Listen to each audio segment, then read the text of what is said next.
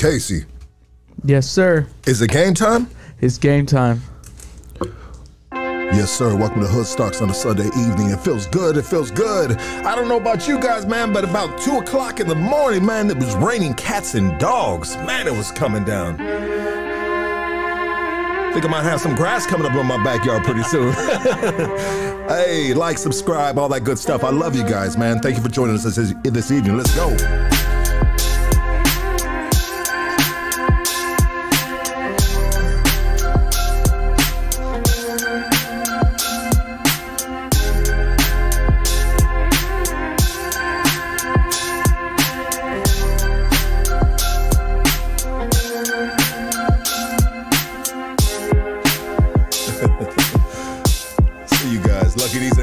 I don't know about that.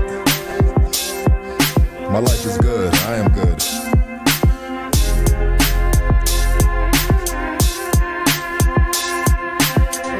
Lucas, I see you. George, I see you. Renee, I see you. Hey, K9 is in the building, everybody. Hey, let's go. Nick Roulette Printing is in the building. Mondo Castillo Concrete is in the building. Waldo is in the building, baby. Shit, we got the fellas here tonight. The powwow right here. The temple. Yeah, the temple of the boom. That was a good album from Cypress Hill, man. Remember I had that cassette tape. I used to be in my cell, plugging my nose, singing along with him. Shout out to Be Real from Cypress Hill. Let's pay some bills right here. All right. Hey, looking for some good quality cannabis? I mean, killer quality cannabis. Here at the folks at Killa Kush. They specialize in bringing you the best quality available from OJ to Exotic. They got it. Oh, baby. Yes, hit them up at Killa Kush, Cali at gmail.com, or follow them on IG at Killa Kush __420. Matter of fact, I got a location for you right now. Pull up in the city of Whittier at True Organics, and the address to that is 13739 Leffingwell Road. Yes, sir. I want to give a big shout out to STIIIZY. STIIIZY is a big dog sponsor of this podcast. Pull up to the local STIIIZY shop in here and cop some of that bomb. You can follow them on Instagram at STIIIZY. Shout out to Leanne. Love you, girl. For all you fat fuckers out there trying to lose major weight, or even you IG model strippers trying to lose, a little bit, maybe 10 pounds, tighten up that booty, hit up my boy Vince at LA Peptides, excuse me. They got everything you need to lose weight and feel great. They have Ozempic, Mounjaro, and even newer and better. They also have tanning peptides. I mean, what do you mean? You don't got to go outside in the sun to get a tan. This is ridiculous, But hey, we are moving into the space age of pharmaceuticals and all this other stuff, you know what I mean? Just you slam some of this insulin in your belly and pop up, you lose weight. Oprah Winfrey, all the famous people, man, that's how they losing their weight. This stuff right here, this is the plug right here. This is the backyard boogie plug, right? You ain't got to go spend thousands of dollars through the pharmacy and know somebody. Here it is right here. Matter of fact, I'm going to give you his phone number, 714-269-1900. Holler at my boy Vince right here. Hey, did I leave out that they have horny peptides too? No bullshit, no joke. For men and women, capture that old school sex drive. Here's the number again, 714-269-1900, or check them out on IG at LA Peptides. Looking for the best criminal defense attorney in the state of Los Angeles? Look no further. Doug Sherrod is our guy, and he can be your guy as well. Mr. Sherrod used to be a federal prosecutor as well as a district attorney for the city of Los Angeles. He didn't like the unfair politics on that side of the fence, so now he's going to bat for individuals that have been wrongfully accused or just had a bad weekend, right? Don't have a bad weekend. This is 2024, and you know what? Hey, I don't want you to have to call Doug Sherrod, but if you have to, he's the best in the game. But if you stay on the right side of the fence, you know what I mean? Bop, bop, bop, 2 hands on the steering wheel, you're gonna be all right. But if you need the dude right here, his name is Doug Sherrod, and you can reach him at Casey? KingKongLawyer.com. Droopy. KingKongLawyer.com. KingKongLawyer.com. Orange County, stand the fuck up. Whoa.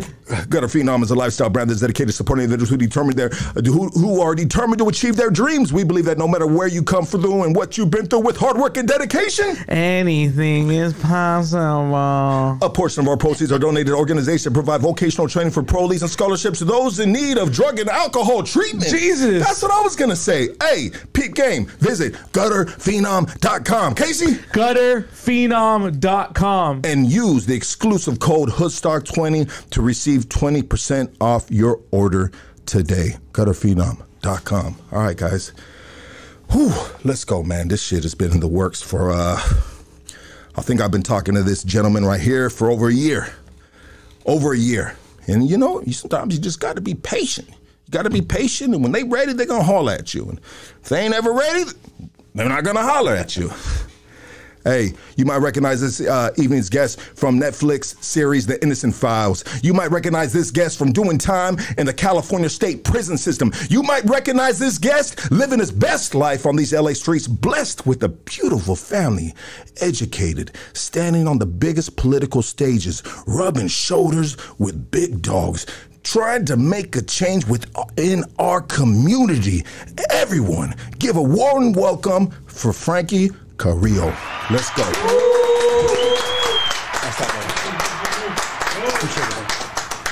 Franky, thank you, and I appreciate you for making time, brother. Thanks for having me, Lucky. It's been a long time coming, man. I'm glad I'm finally here. I mean, I get it, bro. I get it. A man of your stature, where you come from and where you're at now, sometimes you can probably you think about risk and reward on maybe coming on a platform like this. Let's be real about it. You know, I mean, I'm no fucking idiot, and sometimes I'm acting like an idiot, but maybe I'm just having fun. You know, a little too much fun, right? But I get it, brother. I get it. And I'm thankful, very thankful that it finally made sense for you to come on Hood Stocks. You know, I don't know what your thought process was behind it. I think about it. I think about people like yourself and what their thought process is coming on Hood Stocks, you know? And I think about risk and reward, you know? But anyways, you're here, Franky Carrillo, baby, man. How's your day been? It's been good, man. It's been started off cold like everybody else is here in LA, man. But it's warmed up. Although this space is a little chilly in here, man. I gotta say. It is, and you know what? By design, right?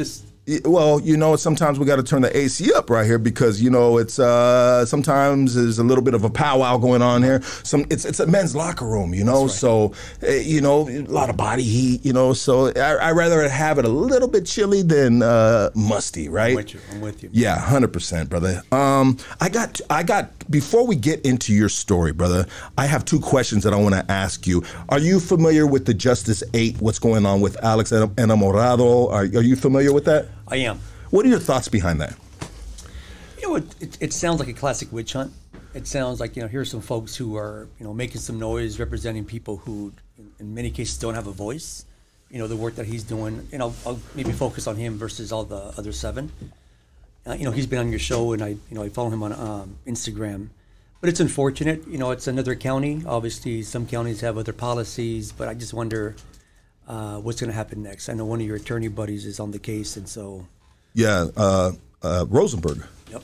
Yeah, Rosenberg. And I think, you know what, I think Rosenberg is like a perfect, I hope he does Justice 8 justice, right? Or Alex justice. I think he's representing just Alex, and there's other attorneys involved, which could potentially make a super team of different attorneys, right? You know, they can all help each other out because it's the same case, same charges, right? But Alex is the ringleader. And shout out to Alex. You know what? I don't see eye to eye on him with politics, but I love his passion and his drive. But I said it on Instagram that I told the guys like a year ago, like, you know, one day the Hoodas are going to come for this dude. The cops are going to come for him, you know? Just like any organization, you bang hard enough on their door, one day they will answer it in a way that you may not like, you know?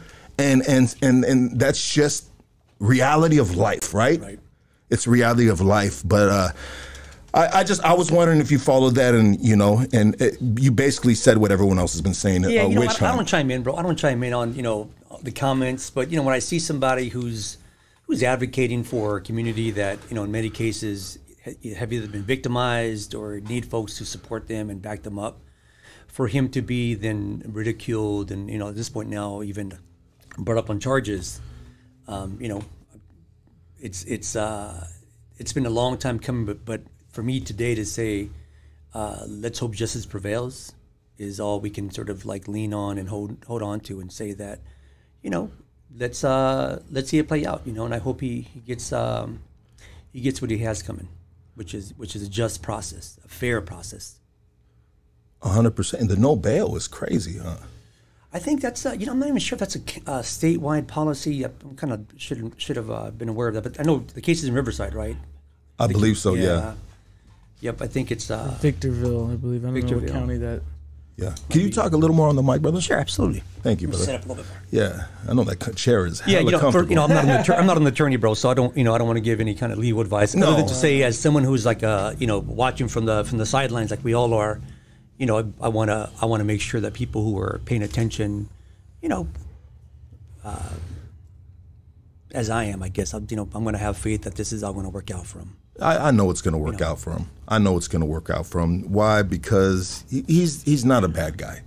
He's not a bad guy, even though there are good people that bad things happen to, and just like yourself, right? And I wanted to ask you another question that just came up right before we went live. You were I had no idea that Central Juvenile Hall is closed down, which I've been in and out of that multiple times as a juvenile, and you made that happen. For the last 3 years now, I was appointed to be a county commissioner. So it's the first in the country. It's the Probation Oversight Commission. So it's a body of individuals. In this commission, there's 9 of us, and there's a team behind the executive director and so on. And the conditions of confinement here in the county for juveniles in the system has been horrific. Not only the treatment, but also just things that are going on the inside, right? So, Central Juvenile Hall has been around for almost 100 years. Has it been around that long? I think from the 20s, actually. So maybe a little bit over 100 years. And so, there's Silmar Juvenile Hall, Barry J, Nordhoff, Los Padrinos, and Downey, and Central. And the reality was that there was about, maximum maybe 100, give or take, in each institution. So, the idea is to consolidate. If you're going to have kids who are going to be locked up, why do you have, a couple in Central, a couple in Silmar? And so, long story short, they shut it down. We worked really hard to make that happen. And so I'm really grateful that it's no longer an institution that's holding young bodies. So what is the difference in regards to, what is the ideal way to house juvenile offenders, right? How do you see they should be housed, being the fact that once upon a time ago you were there? And so what would be the proper way of housing juvenile offenders, and why just Central and not Los Padrinos, not Silmar, because it's basically the same thing. It's a great question, Lucky. Where we're moving now as a county is to say, and I'll use your reference about the bail, right, with Alex. Is that these youngsters, obviously under 18 years old, awaiting some deposition from their case, the movement is that this should be assessed and processed and be allowed to go through the process from the outside. So I believe in that. If there's some cases that require some their body being held confined during their trials or during their whatever proceedings, that's one thing. But the majority of them should definitely have a chance to fight their cases from the outside. And so there's a number of things. Some cases, the family member will allow them to stay with them. There's some situations where they can be at a not an institution, but they can be like at a a safe home, almost like a foster care home. Yeah.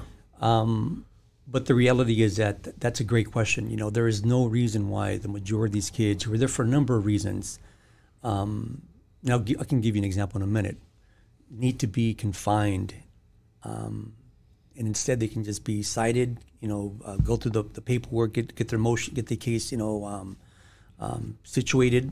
May that be just sort of like you're on the calendar to go to court and so on, and do that from home. You don't have to be in LP anymore.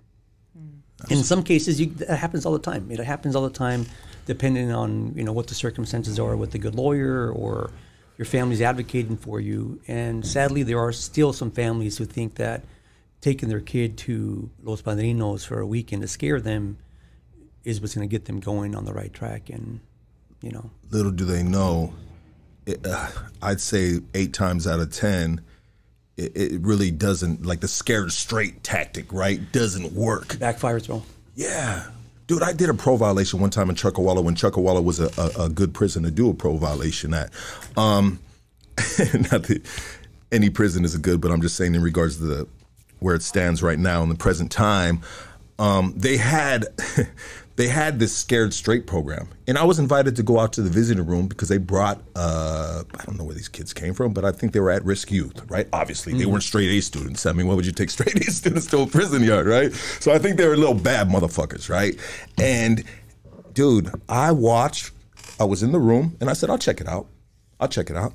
And so I watched from the sideline while these guys, most of them pro violators, you know, convicts, and they were doing that Scared Straight shit with them in their face. And you know what? I knew even back then, this is like many years ago, brother. I knew back then, I said, this is the wrong way to go about this. Dude, half those kids, man, you should have seen the smirks or the smirks on some of these kids' faces. They were just like turning to the side, like they already, like they were pissed. They weren't happy about this grown dude all tatted up. You want to get raped in jail? You want to do this? You want to, like, they weren't happy about that. And you know what? I'll tell you this, Frankie. I felt embarrassed. I said, what the fuck are these dudes doing all up into that shit? You know, and so, no, I'm with you, but no, I'm just having some flashbacks when I was at Folsom and that same program was there. They called it, had a different name to it, but it was basically the same thing. Youth diversion program is what they called it at Folsom. And, you know, the guys who were brought in to be participants of that program had different methods. Some had a more old school way of talking to the kids. Other guys had a more, you know, philosophical or psychological approach. But at the end of the day, I think for the kids, it was like, look, you're looking at this with your own eyes. You're in the prison. Look around. Do you want to end up here?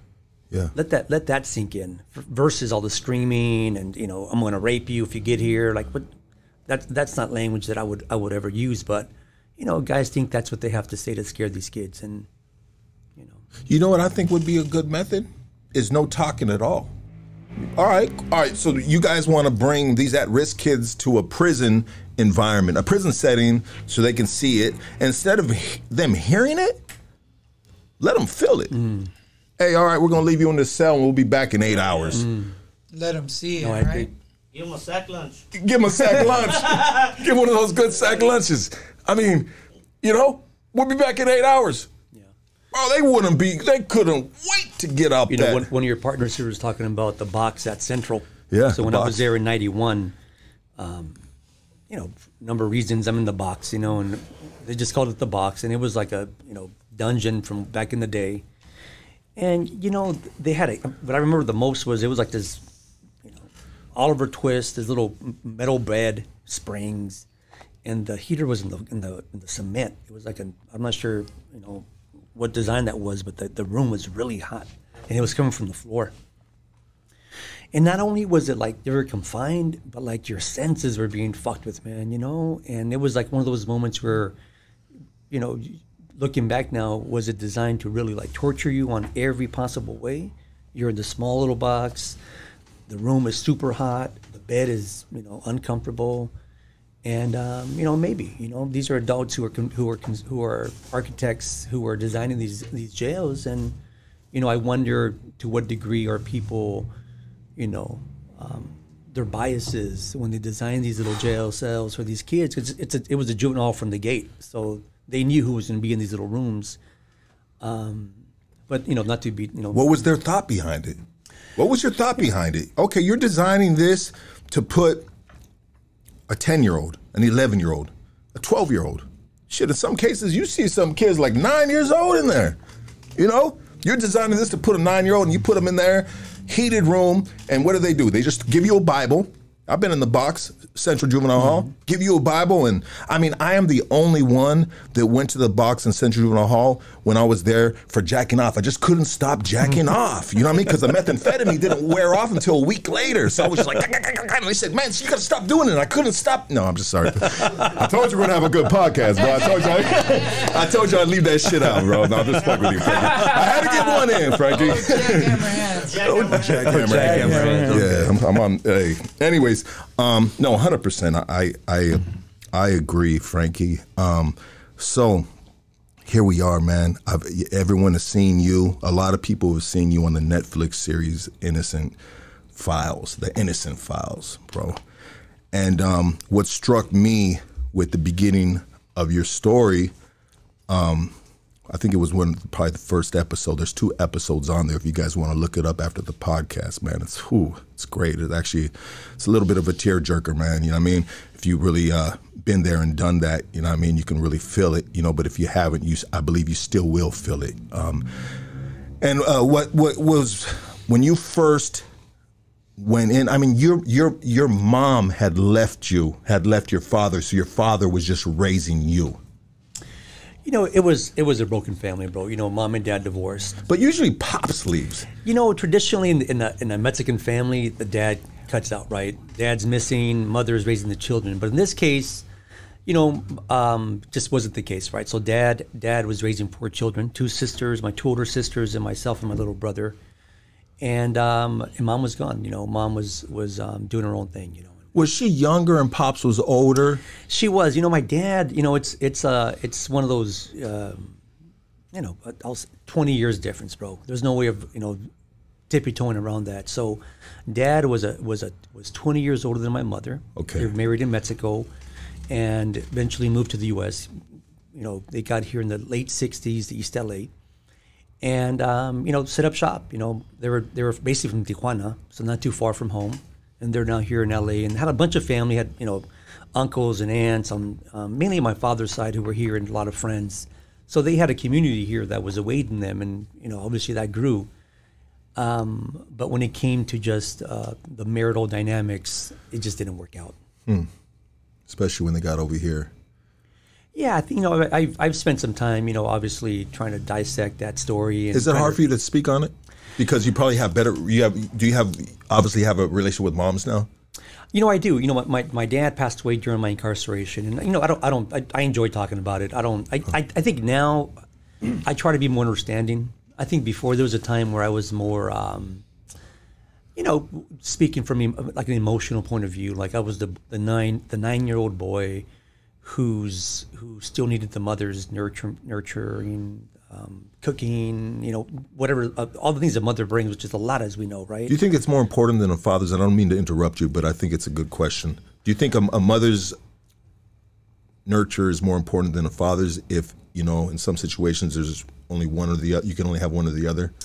You know, bro, I'm grateful that my story is my dad was around. Let's go. It's, you know, it would be ideal if both parents were there, at least even if they weren't together, they were like involved. Which is, you know, second best, right? Yeah.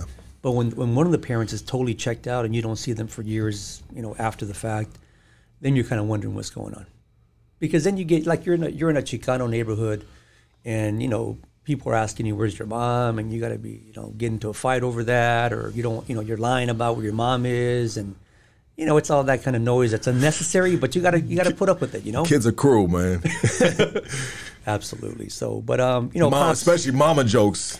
Oh yeah, you know, it's a trip, man. I remember, you know, I'm deep, you know, a decade plus in the joint, and you know, people would hear about my story. You know, I would share them with the Sally or something, right? And they would say like, "Man, I wonder what your mom is feeling right now, man. You know, like, you know, all you've gone through. Like the mom gets a lot of like, she's like the sounding board for like the tragedy in someone's life. Like your mom must be really going through. Your mom must be really sad. Your mom must be really brokenhearted." And I'm sure my mom was through all that, you know. But because they didn't know the real story or the backstory, I was always left with just like, yeah, she's up, you know, she's broken up over it. She's sad, because I'm sure she is. But because there was this a broken family that cracked in a way that was kind of hard to even talk about.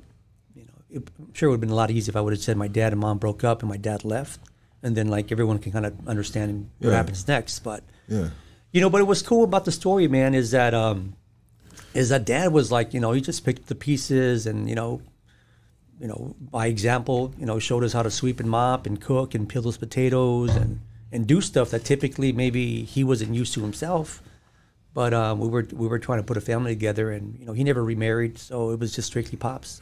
You know what? I just want to give a big shout out to Pops, R.I.P. Franky Sr., correct? Yep. Francisco. That's right. Yeah. Salute to that man. R.I.P. to him, and you know, my condolences. I know that happened many years ago, but still, I want to show my respect, brother. Growing up in Linwood, man. Linwood, baby, back in your day, man, it was probably a different Linwood than it is now. Probably safe to say a little bit, huh? Yeah, I think so, bro. I think Linwood, you know, I experienced white flight. So I was born in '74. So when I was in the early '80s, I had, you know, African American neighbors and white neighbors, and mainly black, white, and brown. And then at some point, Asians start moving in. I think like Vietnamese or Laos or somebody start moving in. But I think early on, to start witnessing your white neighbors leave by the groves and just move away. You know, just, you know, Paul and Mark, who live right next door. Yeah. And Amy and fucking Darren, Jeremy. They're just gone, dude. Yeah. You know, they're just like no longer around, you know. And you know, nobody was telling you. You didn't get the memo. Your parents didn't get the memo about like it's time for you to bounce, you know. Yeah. So but we made the best of it. Like, you know, I enjoyed my time in Linwood growing up. It was still a you know, it's interesting to think about Linwood now, obviously after the fact, but it was a repurposed town, man. There was still these old like diners and bowling alleys and shuffleboard in the park, you know, relics. Things that you know. I mean, I never played shuffleboard, but it was you know, you walk right by it and wonder what that game was about, you know. Or see all the old timers out there, yeah. You know, it was almost like a very white town that, you know, became very black and brown. And that was around, that sort of happened, around the like 80s, 90s? More like early 80s. Early 80s. Mid 80s, yeah. And I'm sure it had been happening prior to that, but, you know, I think, you know, you start hearing, you know, terms about white flight, and then you start remembering, oh, you know what, I remember that so-and-so was, you know, and you know, all these kids that I grew up with who were just majority white boys and girls were just leaving. And so then you understand that, you know, some of the factories are shutting down. You know, Firestone and Chevy were like, you know, big factories that are bringing in a lot of dough, you know, providing a lot of jobs. And so folks were just, you know, either following the company to another state or just leaving the area just because they kind of saw the writing on the walls, possibly. That's interesting, man. Yeah. That's really interesting. Now we have this. Now they're coming back with this. Well, they've been back, you know. Nah, I mean, I don't want to say it like that, but gentrification, right? You know, it just the way history kind of just repeats itself a little bit. You know, they leave and come back. Anyways, so growing up in Linwood, it seemed like you were, you know, from the Netflix series, The Innocent Files. It seems like you were just like, yeah, you had friends that were from the neighborhood, so automatically, and you had a family that was from Young Crowd, sister's husband, boyfriend. The neighborhood was entrenched in the family. You know, there was a lot of overlap in many different ways, and you know, but overall, you know, it's one of those cities where if you live in a certain geographical part of the city, you were by default. Anyone from that's sort of like on the other side of town just assumed you're from the neighborhood. And so, you know, you just kind of just fell into that mindset of like, you know, if someone's going to hit you up or if they don't, they just assume you're running with the crowd, you know. And so, you know, this is now like, here, I'll give you a good example, bro. So when I was maybe even in elementary school in Linwood at the time, so this is like, I don't know, 84, 85. A lot of the guys who were like the local heroes, the guys who had the nice cars, the guy coming back from war or from the military at least, so-and-so's uncle, you know, just you get to know all the players in the neighborhood. And they were just guys that you just thought were just like a little bit older than you or just like the adults. And then you realize that there was an actual neighborhood, that they called themselves something, you know, or there was a group, whatever. Yeah. The gang, local gang. And what I realized was that in this specific part of Linwood, like everyone was like family. Everyone knew each other. I would say 99%, bro. Like everyone was like the mothers knew everybody, the grandmas, and it was really close. So you almost saw it as more like a family, or just like by default, you're just kind of like interacting with each other. And I remember the summer between the 6th grade and the 7th grade, so elementary school and junior high school back then. They rallied all the little troops, all the guys who was going to be the newbies to the Hostler junior high school, the junior high school. And so all the kids, there was about, I don't know, 15 new little kids who were going to be going to the junior high school. And the guys, the 8th graders, the guys who had been there 1 year prior, wanted to run us down what was going to happen. And I remember we all got together at someone's pad. And these are guys we knew. So these are guys we rode bikes with and, you know, exchange when parts with, whatever. Right? So we knew these guys. But it was basically, the message was like, look, Hofstra Junior High School is basically in the enemy's territory. Like it or not, you can say, you know, you're not from the crowd. You can say whatever you're going to say. They're going to be like, yeah, right. And they said, just so you can see, tomorrow, which is the first day of school, let's all meet up right here and we can all go to school together and watch what's going to happen. So I'm freaked out, dude. I'm like, you know, I'm a youngster, man. I'm not, you know, I'm thinking, you know, I'm going to school. It's junior high school. So we all show up and we all walk to school.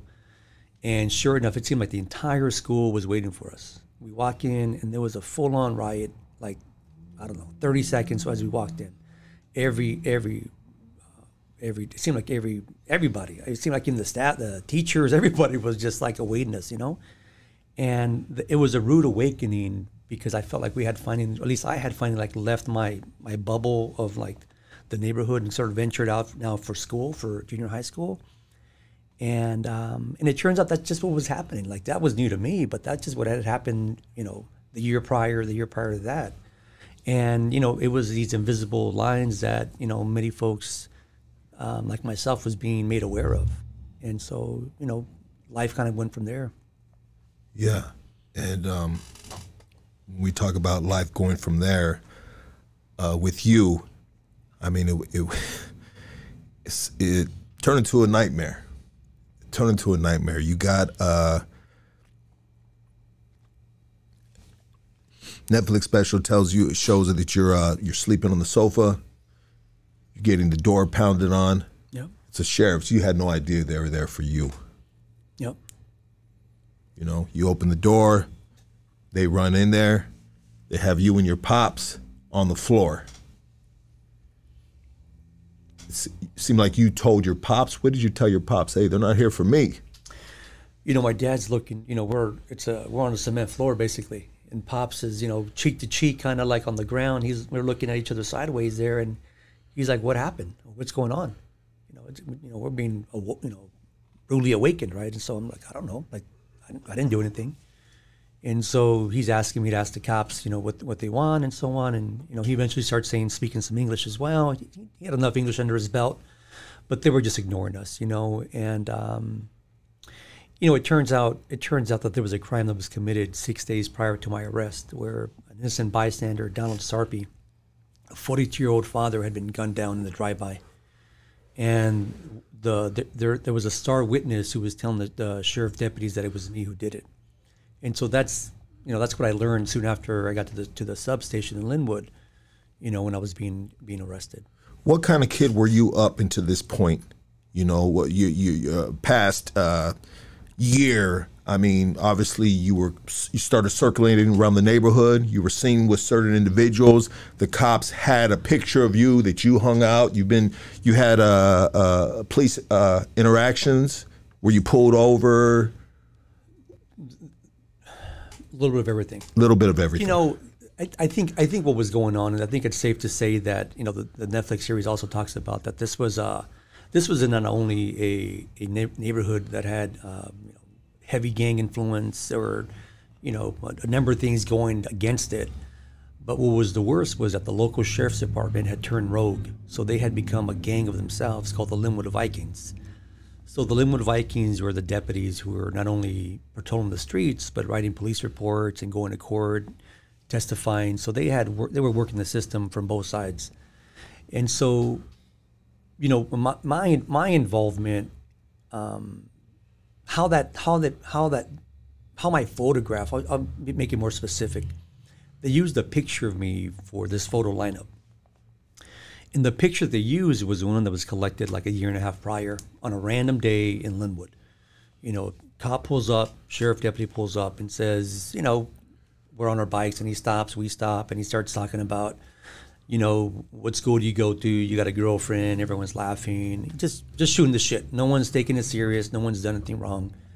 And then the guy says, do you mind if I take your photograph? And back then it was the Polaroid, so, you know, I might have been 13, 14. So I'm like, yeah, sure, I guess. Nobody disagreed. And so right where we were at, he just took a photograph of us.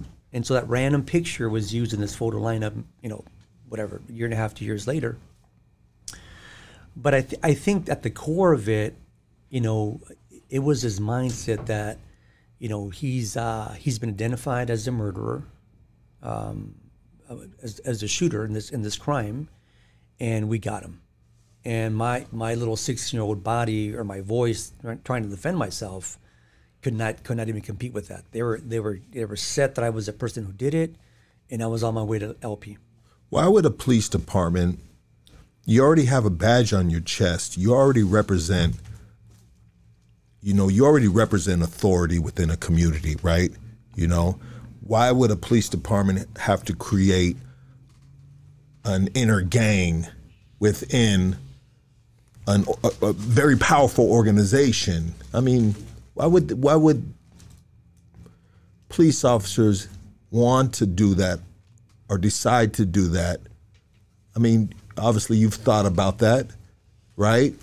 Like, why do they do that? Because I believe that still is happening to this day. Maybe it's still going on. Yeah, it's still going on. You know, I'm sure someone has used, you know, very parallel lines about why people either join gangs or where gangs originate from. I'm sure they use that same language to define, you know, why they're doing what they're doing. But I think you're right. I think that, you know, these are individuals who are applying for a job once upon a time. And they got the job, and they got trained, and they, you know, got the badge, got the gun, and they got the assignment. And I think like most, maybe more men than women, but I think maybe overall, I shouldn't make this a gender issue. You know, once you start grouping up and you're on a specific shift, or you're on a specific yard, you're on a specific team, you're on a specific, you believe it, you know, you might all go for the Raiders or whatever. You start having that herd mentality or that gang mentality, and you start doing things that, as they were doing, that were beyond why they were hired. So I think once you're, you know, I mean, especially law enforcement. I mean, it goes without saying, right? If you're a cop and you're doing things that has, I think historically we hear about, you know, planting evidence, falsifying reports, stealing money, killing people. Like, there's a laundry list of things that a cop shouldn't be doing. And the fact that they have taken it one step further and have called themselves something. The Vikings. There's the Vikings, the Banditos. There's a number of different ones, you know. So I just don't understand the benefit of it. You know, that it's a very malicious. It's very. I have a hard time understanding the benefit of why somebody would do that. Is obviously it's an abuse of power.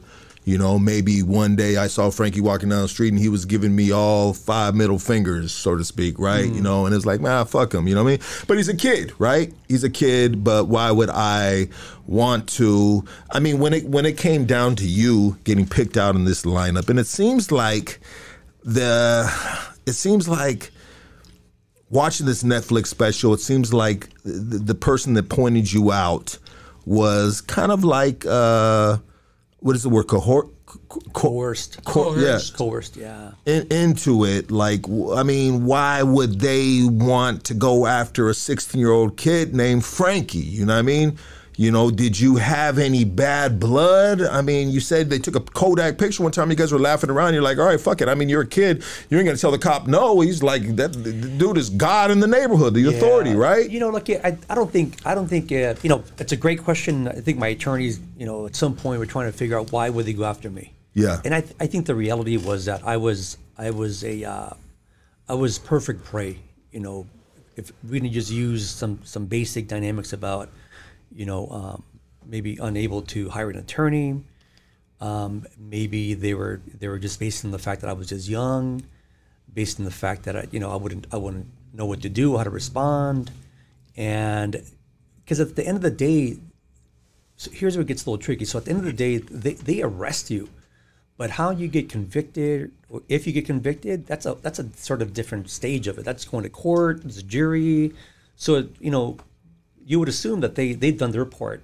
Yeah. But the problem, Lucky, is that when they follow the case all the way through and go to court and swear to tell the truth or begin to lie, and they start they start involving themselves in that sacred process, or that process supposed to be, clear of an influence. When they start going in there and influencing maybe the DA who's on the case, or the jurors by their own testimony, or the witnesses overall. So when you're controlling the witness's testimony, you're going beyond investigation. You're now puppet master. And so obviously my case is not the only case of wrongful conviction. A lot of the cases that have been determined nowadays involve either, law enforcement falsifying evidence, coercion, as we're talking about, and a number of other reasons. But I think, it's not just they arrested this guy and let's see what happens. They arrest me, and then they follow the case all the way through and make sure that they get the outcome that they want. Yeah, and so that's why I was asking you a couple of questions on, like, what kind of relationship did you have with these guys? I mean, did you piss them off? Did they, but it's, man, check it out. I've done some bad things in my life, right? And it's not the person that I am now, but no way would I want somebody to, do life in prison. If I was in a position of power, if I was a police officer, like, man, like, fuck this little kid, whatever. But, if I wasn't sure that he killed this dude, like, I don't want the little dude doing life in prison. Like, what kind of person does that? And, look, even though at the core of my case there's law enforcement corruption, I don't believe that all cops are bad. I'm not gonna go that. I'm not that guy's gonna go far and say, all cops 100%. Are bad. Like, that's not my jam. I just know, and I'm not gonna use terms like there's a bad apple. Like, there is sometimes bad influences. I think about what happens in the joint. There's old school CO who's influencing the other younger COs to do this funky or this disrespectful stuff, and how to talk to the guys and whatever. You see it play out. You see it. You watch it when you see the old staff influencing the young staff, and then a month or two later, that nice cop that showed up to for a career at in CDC or CDCR now has now been infiltrated, and he's now thinking, oh yeah, it's us against them. And I don't believe all. I've met some badass COs where we were cool with. I felt like they were the homies. You know what I mean? Like, they look out in different ways, and they were just cool dudes, right? And I've met police officers that were just, they were freaking human. Yep. They were just out to do their job. I'll share a little bit of story. One time I was leaving from here, and I wanted to get some tacos, right? And there's a spot down the street. We're in East Los Angeles, right? And I pull in, but as soon as I pull into the taco spot, street taco spot, right? Fuck. There's a bunch of police cars there. There's like 5 of them. And I'm like, fuck, man, and I really just wanted to drive through, because there was an alley that I can just pass them up and then just head out. But I felt like that was gonna be suspicious, right? And so I just said, what, fuck it. I don't, I'm not doing nothing wrong. I don't got nothing, on me or anything like that, because I don't live like that anymore. And so I said, fuck it, so I pulled in to get my tacos, and they were all lined up right there making an order. And there was this one dude right there, and I kind of broke the ice a little. I seen him side-eyeing me a little bit, right? Only natural, just the same way I'm doing him, And so I broke the ice, and I said, man, I'm surprised you guys are actually here ordering food instead of shutting their spot down. And the police officer said like this. He goes, hey, you know what? These people are human right here. It was actually Monterey Police Department. Monterey Police Department, they're in the East LA side grabbing tacos. And he goes, these people are just trying to make a living. They're just trying to make a living. And that's just not something that I do on my beat, on my watch, And then it turned out the dude used to play basketball with Droops. Oh my God! Before he was a police officer, because when we started like chopping it up a little, everybody knows Droops, and he was like, you Highland Parks, Droops, his brother Cleon, this that, and I was like, yeah, this is my boy. We were just and so anyways. No, but I'm with you. Look, I got some really good friends now in my life who are either on the force or retired. And, folks, when I go to Sacramento, former guards who were at Folsom when I was there. You know, we go have lunch. You know, I'm at their families, events or whatever. And you know, it's interesting. This morning, my daughter was asking me about some random question, but I said, yeah, you know, an ex-girlfriend of mine. And she's like, where'd you meet her? I said, well, actually, I knew her dad before I met her. How old is your daughter you're talking to? My daughter is 6 years old. She'll be 7 soon. Curious age. Oh man, she's asking, you know, she's just asking me some questions and I'm just answering, right? And she's like, where'd you know the dad? Tell him about the dad, right? So I'm like, well, like, okay, I'll tell you. I'll make it brief. Yeah. I said, her dad was the prison guard who would lock me in my cell at Folsom. So your 6-year-old knows where you've. Oh yeah. No, it's. I'm open with the story. You know, I'm open with. So I have a 7 and 8-year-old daughter. Okay. And I don't share that with them. You know what? It's after the Netflix series. It was a little hard to keep it. You know, keep it away from them. You know, and I think I use it. I use it for just to be a dad. I parent through the story sometimes. You know, and this case here, which was sort of like a moment of like, listen to this little story, right? So I told her, her dad was the prison guard. And when I came home, he tracked me down. He sent me an email, and he said, "Hey, I'm going to be in Southern California. When I'm down there next, like, let's grab some lunch. And by the way, my daughter lives down there, and just also, by the way, she's single." Oh, cool. So long story short, I started dating the prison guard's daughter. Hell yeah. And I say that not to be funny, but I say it because the guy he knew that. I mean, he now knew that I was innocent. I was wrongfully there. But, he knew my character. He knew the kind of guy I was on the inside. And, he's a great guy. We talk every so often. But, obviously his daughter and I it didn't work out. We broke up. But I think for me, I say that because, there's a lot of times where, we're the recipient of like, no, I'm not going to be that guy's friend because he was in prison, or vice versa. I'm not going to be that guy's friend because he used to be a prison guard. So for me, I'm looking at you not for your job title or what you've done or where you've been, but more about who you are as a man. So let's go. Yeah. So that was cool, Absolutely, man. Well, that's super dope that you have a dialogue with your young, beautiful, curious daughter, bro, because man, are they curious. Oh, my best conversations. Daddy, what is God? God is, God is everything around us. The trees, everything. That's right. Daddy, Daddy, that guy that you have, because they know I have a podcast, and it's funny sometimes, and I've shared this before, we go to restaurants and they embarrass the shit out of me. My daddy has a podcast because, they don't know any better. And, that's cool. And I go places with them, and people see me and with my kids and they come and handshake, want a picture, and it's super dope, bro. And so my kids are like, daddy with the podcast, what I was wanting to get at is, Daddy, you had that guy that was in prison. It's a bad guy, this and that. Well, baby, let me tell you this. Not all people are, so we have these conversations, are bad guys because they've been down that road. Mm-hmm. Sometimes people make mistakes, and they learn from them. Or sometimes people are wrongfully accused and end up in places like that. But just speaking of being we use this as a segue of being wrongfully accused. You get taken in, 16 years old, for this murder, right? What is the first thing that is coming to your mind? I mean, is the world closing in on you? I mean, you're innocent, so do you have, obviously you have hope, what is the first initial thought? It's even trippy, man, because it's one of those things that I people ask, this is a question that comes up a lot, right? But yeah, this is interesting, bro, because I had all the courage in the world for some bizarre reason. I felt like I was like emboldened by, like, I'm walking to Los Padrinos Juvenile Hall, AB, and then I'm moving around the camps, whatever.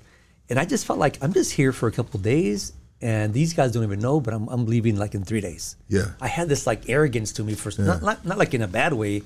But I just felt like I was emboldened with like the truth. And the truth was that, like, they made a mistake, I'll be out soon. Yeah. And, that led to going to court, being tried as an adult. And then that led to adult court, facing a jury trial. And so, little by little, you start wondering, okay, this is not the way I thought it was going to turn out, right? It's been now 3 months or whatever. So So your first trial, it was a hung jury? It was. So, and a hung jury, for people that don't know what a hung jury is? So a hung jury, there's 12 jurors on a jury typically who are going to vote. And a hung jury is what happens when the juries can't come to they can't decide either for guilt or innocence. So in my case, it was 7 not guilty, 5 guilty. So it deadlocks. It just, they can't go any further. So they've been, you walk into a room and people are trying to convince each other, either guilt or innocence. And in my case, hung jury. And so when there is a hung jury and one's fighting a case, the case basically gets kicked out. It gets dropped. A hung jury, correct?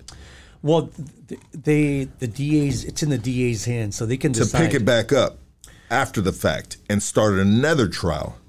So in my case, you're right. So they should have. So what happened with me? So I won't say what should have happened. What happened with me was that the jury came back with deadlocked. It was a hung jury, and my attorney was saying, well, then you should go home now. Like this is over.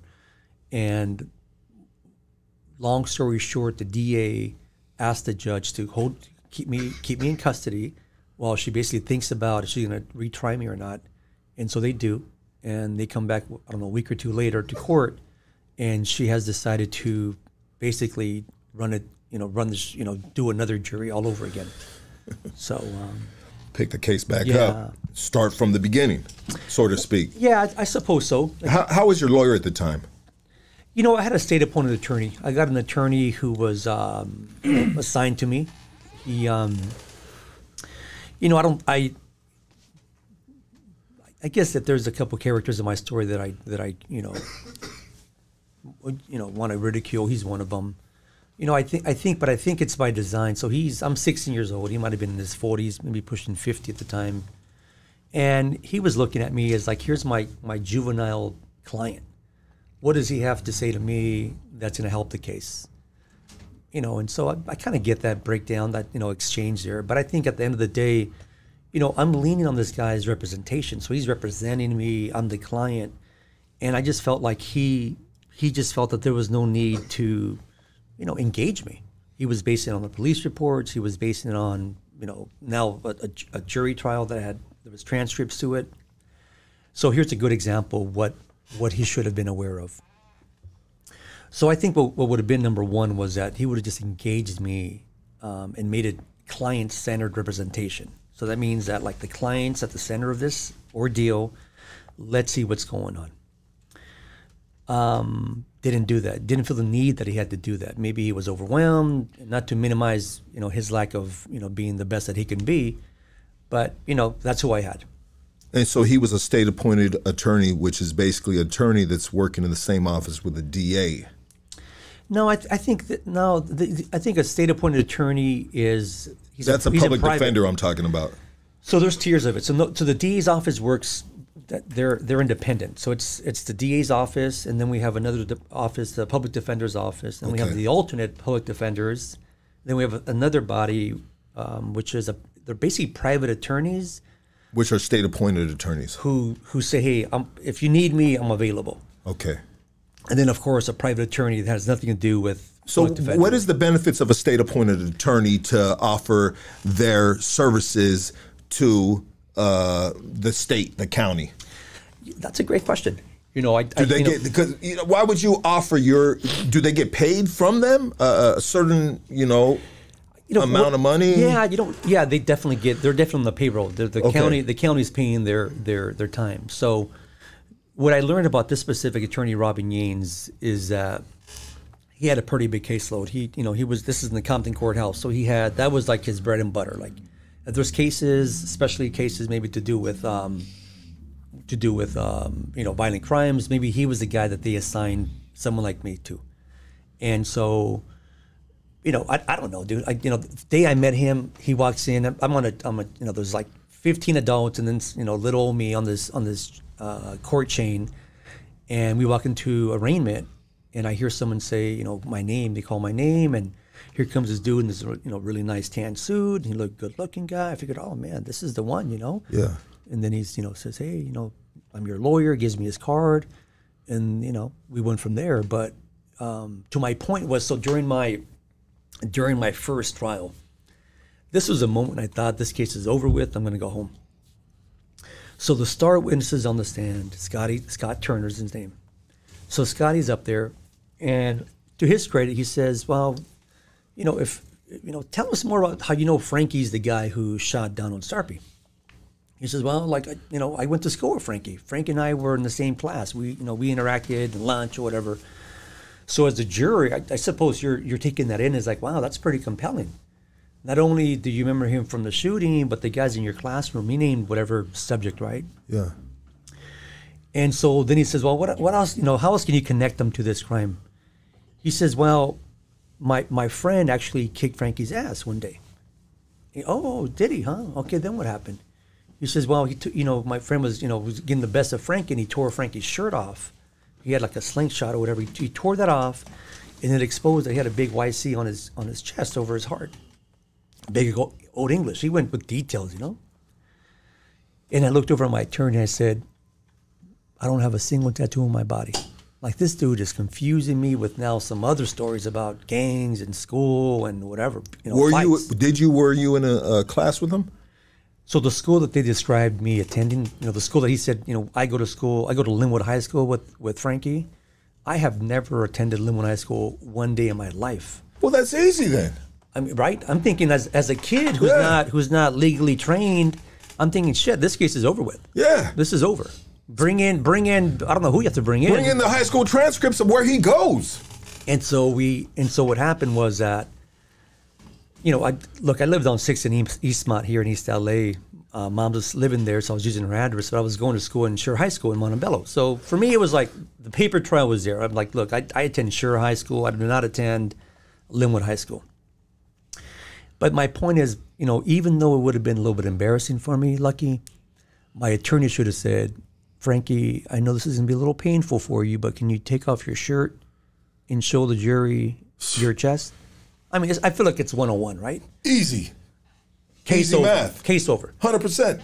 Forget the hung jury, this case. I mean, this is your star witness saying not only did he shoot, high school, tattoo, and so, oh my God! So that's how I judge him, bro. I don't judge him because of what he was wearing or whatever. I'm just like, this is like a moment in time that I can never forget. Was your only support system during this time fighting this case your pops? You know,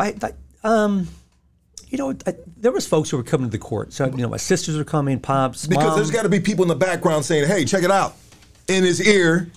Hey, bro. Yeah, but I think this is being played out live. This is court. This is like on the spot. And I think like if you are asleep at the wheel and you don't even see that, or have a recess with the judge, or I don't know, something, right? Do something there. Wow. So that's horrible. You know what? I want to share this. So we have an attorney. His name's Doug Sherrod. He used to be a federal prosecutor, and he used to be a district attorney for the county of Los Angeles, right? And I had him on the podcast, and you know, hey, this came out his mouth, you know, right. And he said, you know what, Lucky, I am a private attorney now because I didn't like the politics on the other side of the fence. Now, what would happen, he said, is I might be getting this part wrong, but every week there would be paperwork on the wall of who won these many cases, who won and lost. Right. Right? Stats. Right? Like baseball stats, basketball stats, football stats. You know? And people would go, all the attorneys, district attorneys, you know, whatever side that he was on, they would look at this and you would be deemed as a winner or a loser. And so he broke that down very specifically. Doug Sherrod, Hoodstock's podcast. You guys peep that out, man. It was a really good interview, man. I watched it. It's a really good one. Yeah, and he said, you know what? This is not what I'm about, you know? And so just going back with the dude, Scotty, the star witness, right? And obviously he had you confused with somebody else, or he had something prepared for him, you know, to present to the court. No matter who was there as a defendant, he might have just had. You're right. He might have just had a script that the cop made sure that he executed. No matter if it was Franky or Louis or Chewy or whoever, right? Who's the white lady on the Netflix special? Is she the DA? Was she the DA on the case? Yep, she was, yeah. And it seems like she was like, it seemed like on the Netflix special that she was not holding nothing back. Like she was saying, hey, if you're saying this is the guy, we need you to really say this is the guy. And obviously she held a lot back, probably, you know. Yeah, she said that. I misspoke on that, all right? But you can see through her. I mean, I could see through her on the Netflix special and saying there's a whole lot more that happened in that background besides from what she's talking about on this special. You know, bro, like, I mean, there's a lot of fingers of blame, right? I can hit my attorney, her, the cops, but, you know, some self-reflection throughout the years, and this is not to minimize what they did, but I want to just kind of get this into the conversation, is that, you know, bro, I was a 6-year-old boy, man, that was going through this. As to your question about, you know, who was there with me, who was in my corner, right? Yeah. End of the day, you're going through this by yourself. These potential conversations with your attorney. You know, there was a couple, just me and him. You know, what do we do now, or what questions to ask? I didn't know. But my point is that, you know, bro, I was brought up not knowing the power of my voice. Ooh. And it all became pretty apparent when I was in court, unaware to express myself. Because you were thinking all of this. This is reflection, bro. This is 2020 here, right? But when it's happening, I don't even know what's happening. I'm just thinking, I'm leaning on the adults. I'm not even thinking about, like, you know, let me move over Robin Yane's attorney. I'm going to do it myself. Like, I'm just like, I'm just there for the ride, bro. I'm a kid who was relying heavily on the adults to do the right thing. May that be my attorney, the DA, the judge, the jurors, everybody. I mean, witnesses. You know, I'm looking at you and remembering things my dad told me, which is, if you're ever in trouble, the adults will do the right thing. Lean on them or rely on them. And so here I am in adult court as a juvenile doing just that. So that you get retried. All the actors or the people that were in play before, now they get it right? They get it right. They close the deal. They get the W. They sentence you to, what did they sentence you to? So I got a consecutive sentence. So I got 30 years to life. So 25 years to life plus 5 years for the gun, so 30 years to life for Donald Sarpy's murder. Then I got 6 life sentences that were brought down to one single life sentence. Bow-legged is what they say. So you had to do one sentence first, and then before you begin the other one. So it was this. It wasn't ranked concurrent; it was ranked consecutive. Consecutive, exactly. So that's you know what that means, yeah. Oh shit!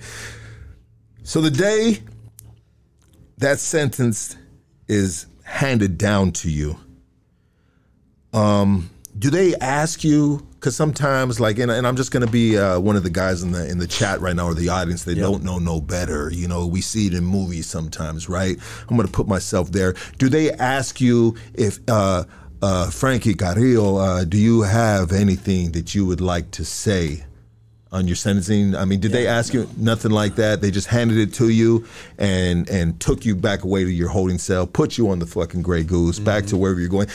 Okay. Yep. So I want to rewind it a little bit. So was it the second time that they tried you as an adult, or were you tried an adult from the first time and the second time?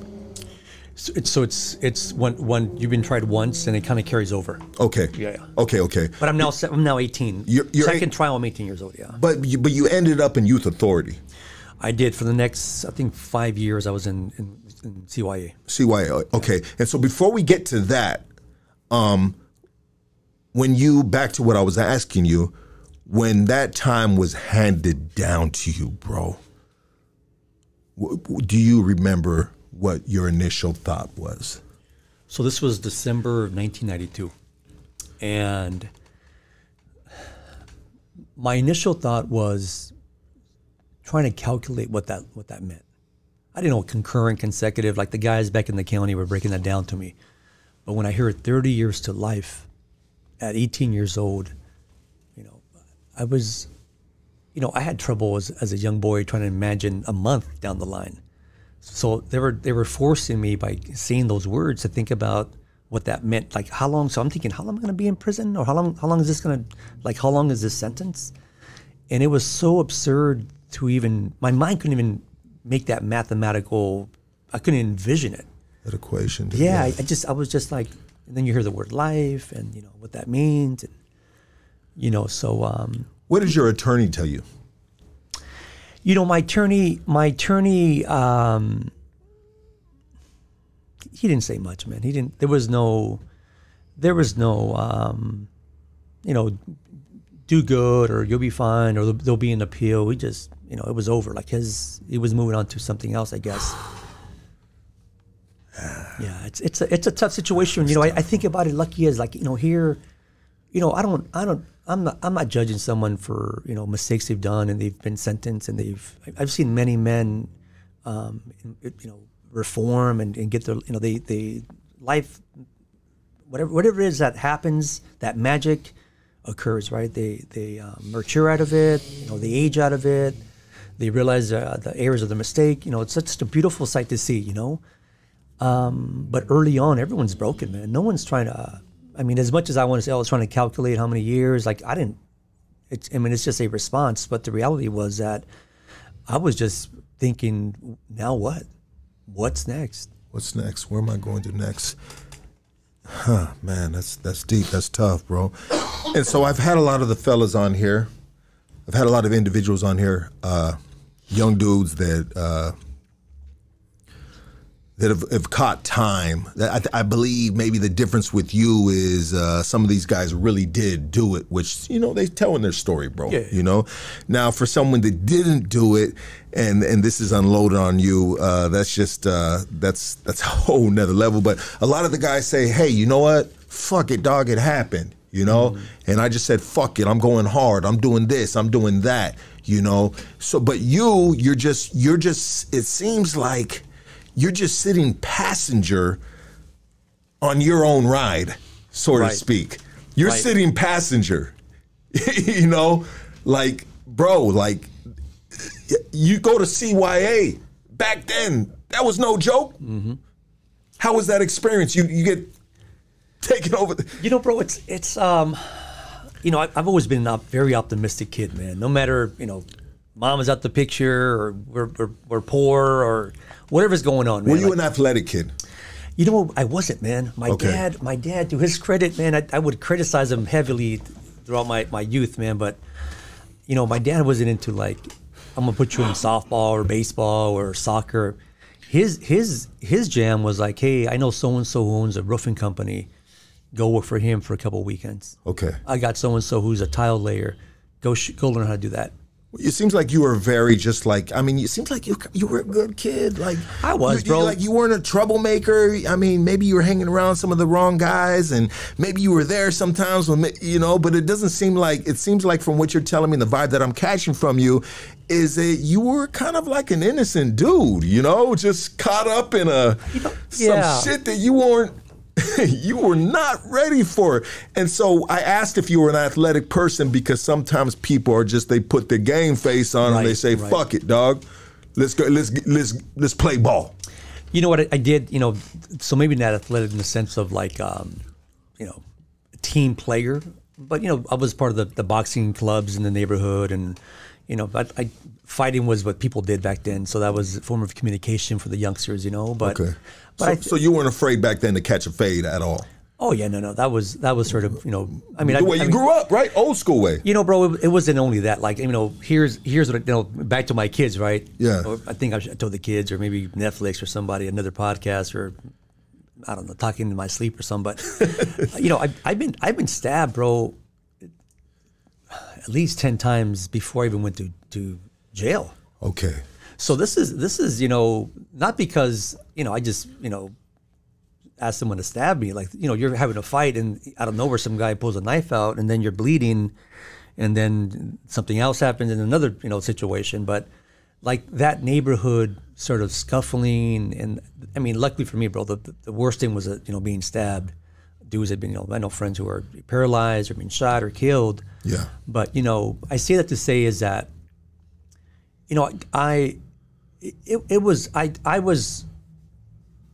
I made the best out of my environment, moving forward into the next chapter, what happened to me. But even before I got arrested, dudes are tough, man. This is a tough side of town. The Compton, Watts, Linwood, dynamic there was rough, man. And, dudes were, it's sort of funny. I met a guy since I've been out who told me he had never had a fist fight. And I couldn't believe it, man. Was he fucking like 6'8" and looked like Shrek? Nah, dude. It was a regular guy, right? Yeah. But I really couldn't imagine that there were men out there who had never had a fist fight ever. It was hard for me to believe that. I think Casey's one of them, bro. Casey's one I've of them. been in one fist fight. One fist fight. That's One fist right. fight. Congratulations, Casey is a good dude, bro. Casey is 100% a good dude, and I don't ever, like, if anything ever happens with the fellas, sometimes the streets are wild, bro, and I expect one thing for Casey to do, and that's for him to run for his life. Scissor fight. Yeah, real shit. Hey, Mondo, let me get a Jack and Coke, man. I'm loving this conversation right here, and I need to have a little whiskey with this, baby. You know what I mean? If you don't mind, brother. Oh my God, please, brother. Yeah. So you get sent to CYA. I mean, bro? Back then, that was just like you hear war stories. You hear YA babies. I mean, these dudes. The cream of the crop criminals all get filtered through this juvenile system, and it just sets them up for a lifelong fucking world of fucking chaos and disaster, and they just fucking slurp it up like a 7-Eleven Slurpee on a hot day. I mean, it is what it is, but here you go, bro, going with the flow, sitting passenger to yourself, Yep. How was your introduction to the California Youth Authority system? Bro, it's actually. I mean, I hate to say it this way, but I really enjoyed myself in YA. I had How so? So I have never heard anybody say that shit. So when I left the county jail after, well, actually there was a 90-day observation back then. So you go there and SRCC in Norwalk, you go there and they assess you and you come back and you get sentenced. So now I'm there officially. So I'm back in SRCC. And I don't think it's about reputation or if it's about status or what kind of juice you have or don't have. It's just about like if you can sort of master your new world, bro, your new environment, and away from all the obvious things, right? Like the divisions and the lines and who has to hang out with who, whatever. It's just about like for me, it was like a situation where like this is my new microcosm of the world. And I know how to move. I didn't even know I knew how to move, bro, but it worked out for me. Well, it makes sense, brother, because, you navigated through those streets of Linwood, right? Compton, Linwood, South Central. I mean, you already knew how to navigate through a jungle, and now you're in the concrete jungle. So it 100% makes sense. I mean, did you have... you said, all right, this is my world, and I used to call Droops sometimes. My boy Droops right here. I call him. I'd rarely call him, and he goes, "Hey, dog, how come you don't call me? All the homies call me." And my response to that, he's not in here right now, but my response was that is like, bro, like this is my island right here. This is the world that I live on, and the less that I hear about that, bro, the easier it is for me to navigate and just function through my island and understand this is what my life is, and I'm gonna deal with it. So it sounds like you did that. I mean, did you have all those? You hear about a lot of dudes having a lot of YA games played and all that bullshit. Bro. First of all, there was a lot of guys that I grew up with that were there as well. Some had already been there for a while, and some were like my age and were kind of arriving at the same time. So, So the journey was from SRCC, and I was sent to DeWitt Nelson. So DeWitt is in Stockton. So it was like Carl Holton, DeWitt, Fred, Chad was there, had just opened, and a fourth YA. And I was there for a few months, and it turns out that Scotty Turner happened to be there too. So the star witness was in YA at DeWitt Nelson. And one day the staff called me and say, hey, you know, we have to lock you up because, you know, caught word you're threatening like another ward. I'm like, you know, anyway, long story short, they tell me who that ward was, Scotty Turner. And it's interesting, bro. There was two norteños there. I remember this guy named Indio from Stockton and like Blanco from Sanjo or something. You know, it was a black guy going by an Indio name. Yeah. And the other guy was like a gabacho with like a Chicano. They were solid dudes, man. And you know, back then they came over and said, hey, look, this guy's running with us. He's running with, you know, that black car was linked up with the norteños. He's like, you know, if you want to, you know, ask, you know, you want him to show up to the library, you want to deal with them. They were trying to, you know, set up a little move there, right? But you know, I didn't fall for it, bro. I didn't, you know, nothing came about it. So instead, they just transferred me to YTS. So for the next 4 years of my life, I was at YTS. And, you know, when I arrived to YTS, I arrived at night. It was me and another partner of mine from, just a guy from Southern California who was on the bus heading down from Northern California. And I'll tell you, bro, it was just it was an eye-opening experience. Say this and I'll pause. I learned early on when I got to the juvenile hall system that whatever level of tough that I knew or that I thought I was in was low level, dude. I was with some dudes who had been doing this from diapers, you know? Yeah. And these are like professional juvenile hall kids. They've been doing it. Dudes on violations. Like, okay, whatever I think I got, you know, 100%. I'm you know. Yeah. Let me forget that, right? But when I got to YA, what I realized, Lucky, was that the level of psychological warfare that was going on there intrigued me.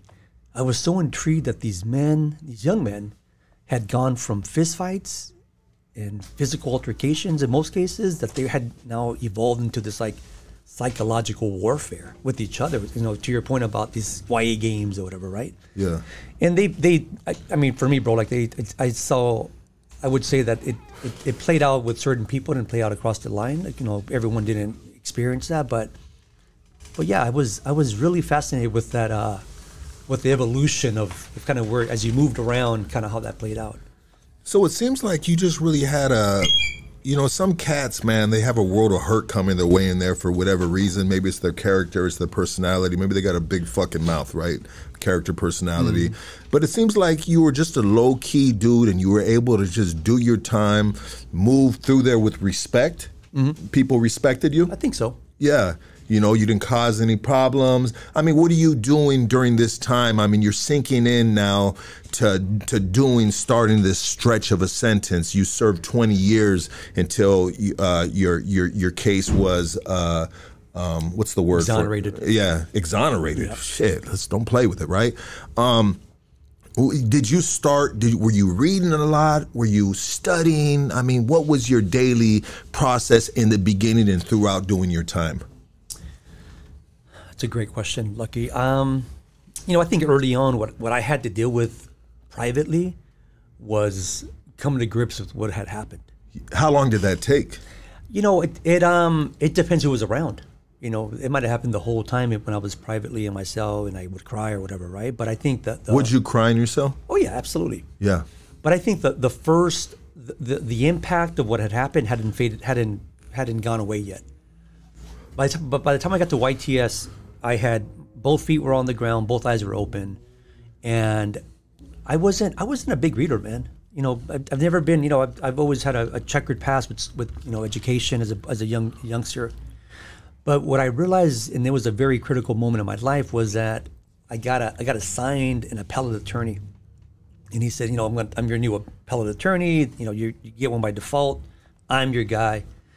And long story short, he sends me a letter one day and says, "You've been denied, you know, whatever grounds we used or I used, the court has rejected you, and this is as far as I'm going to go." And what year is this into your? This is 93. This is 93. So this is basically like a year, 2 years later, you know, that you're trying to appeal your sentencing. Exactly. And so how long until you went into your, until you hit the state system? So this is, we're in state now. We're like state appeal level. Okay. So you're in state prison now? No, I'm still in YTS. Okay. When was the point that you went into the state prison system? So let me hit you with this last No, go ahead. about I'm the sorry. education part. Yeah. So the guy sends me this rejection letter and denial, and then he says, and if you want to continue on your own, here's a cheat sheet. Here's a kind of how to, if you want to proceed on your own. So again, bro, I'm maybe 19 years old now, if that, maybe late 18. And I'm looking at this piece of paper thinking, you know, it's a foreign language basically.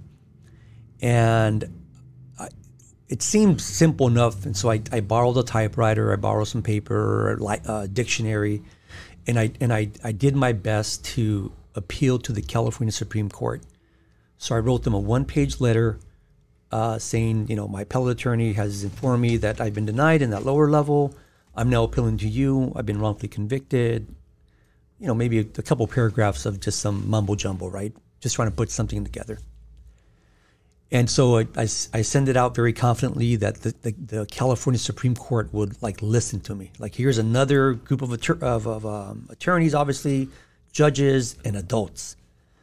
And sure enough, soon after I get a letter, they call me to the unit and say, "Hey, you got legal mail," and I sign off for it. And it's a very beautiful envelope. I don't know if you've ever seen, they have like a very old English font, very court, you know, very formal. I mean, the envelope looks serious, you know? Yeah. So I get back to my cell and I open it. And before I can get into the words, I see the big red stamp that said, Denied. Denied, you know?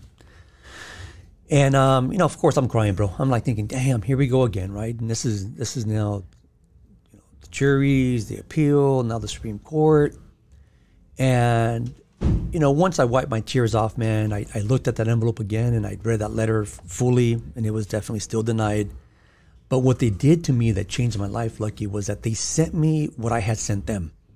So they sent me that one-page little rinky-dink letter that I wrote, and they returned it to me. So it was two papers: their denial and then my so-called appeal. Yeah.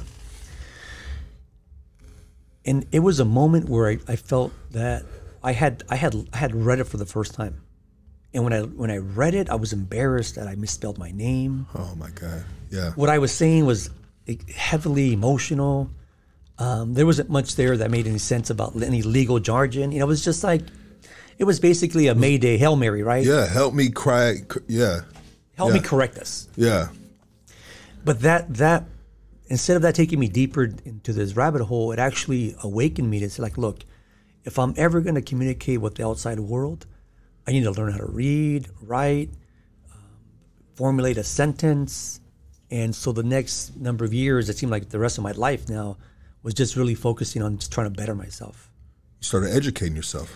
Yeah, I started, there was a lot of programs, and there was obviously avenues that you can take advantage of that would strengthen who you are. I mean, I started realizing that, like, look, there's a lot to be done. You can lift weights all day long, but you can also, you know, absorb information and so on. So I did a little bit of both. But the reality was that, like, that moment that maybe could have broken me even deeper, I used it to my advantage.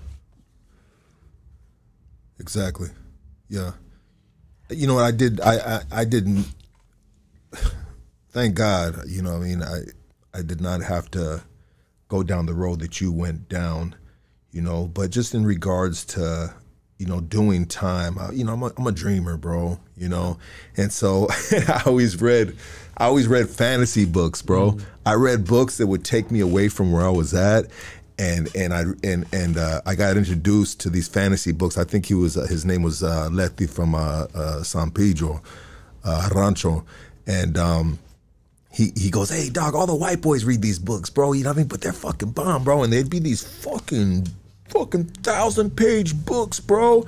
You know, and so I would, just speaking a little bit of myself, which I always do, and people hate when I do it. I love when you do it, brother. But bro, I would be in a world of warlocks, people that had magic. You know what I mean? Like that's how I would. But there is a lot of homies, individuals, men, kids in there that utilize that time, and I've never met so many smart dudes, wasted talent in there, like guys in there reading books, dudes that can recite back and forth of just some, like, maybe a penal code books, and it is just, it's amazing. And I always thought that you were that guy. You know, I thought you were, but it sounds like you had to be that guy to get yourself out of there. Did you start communicating with a white lady? Was it a lady that you? It was a black lady. A black lady.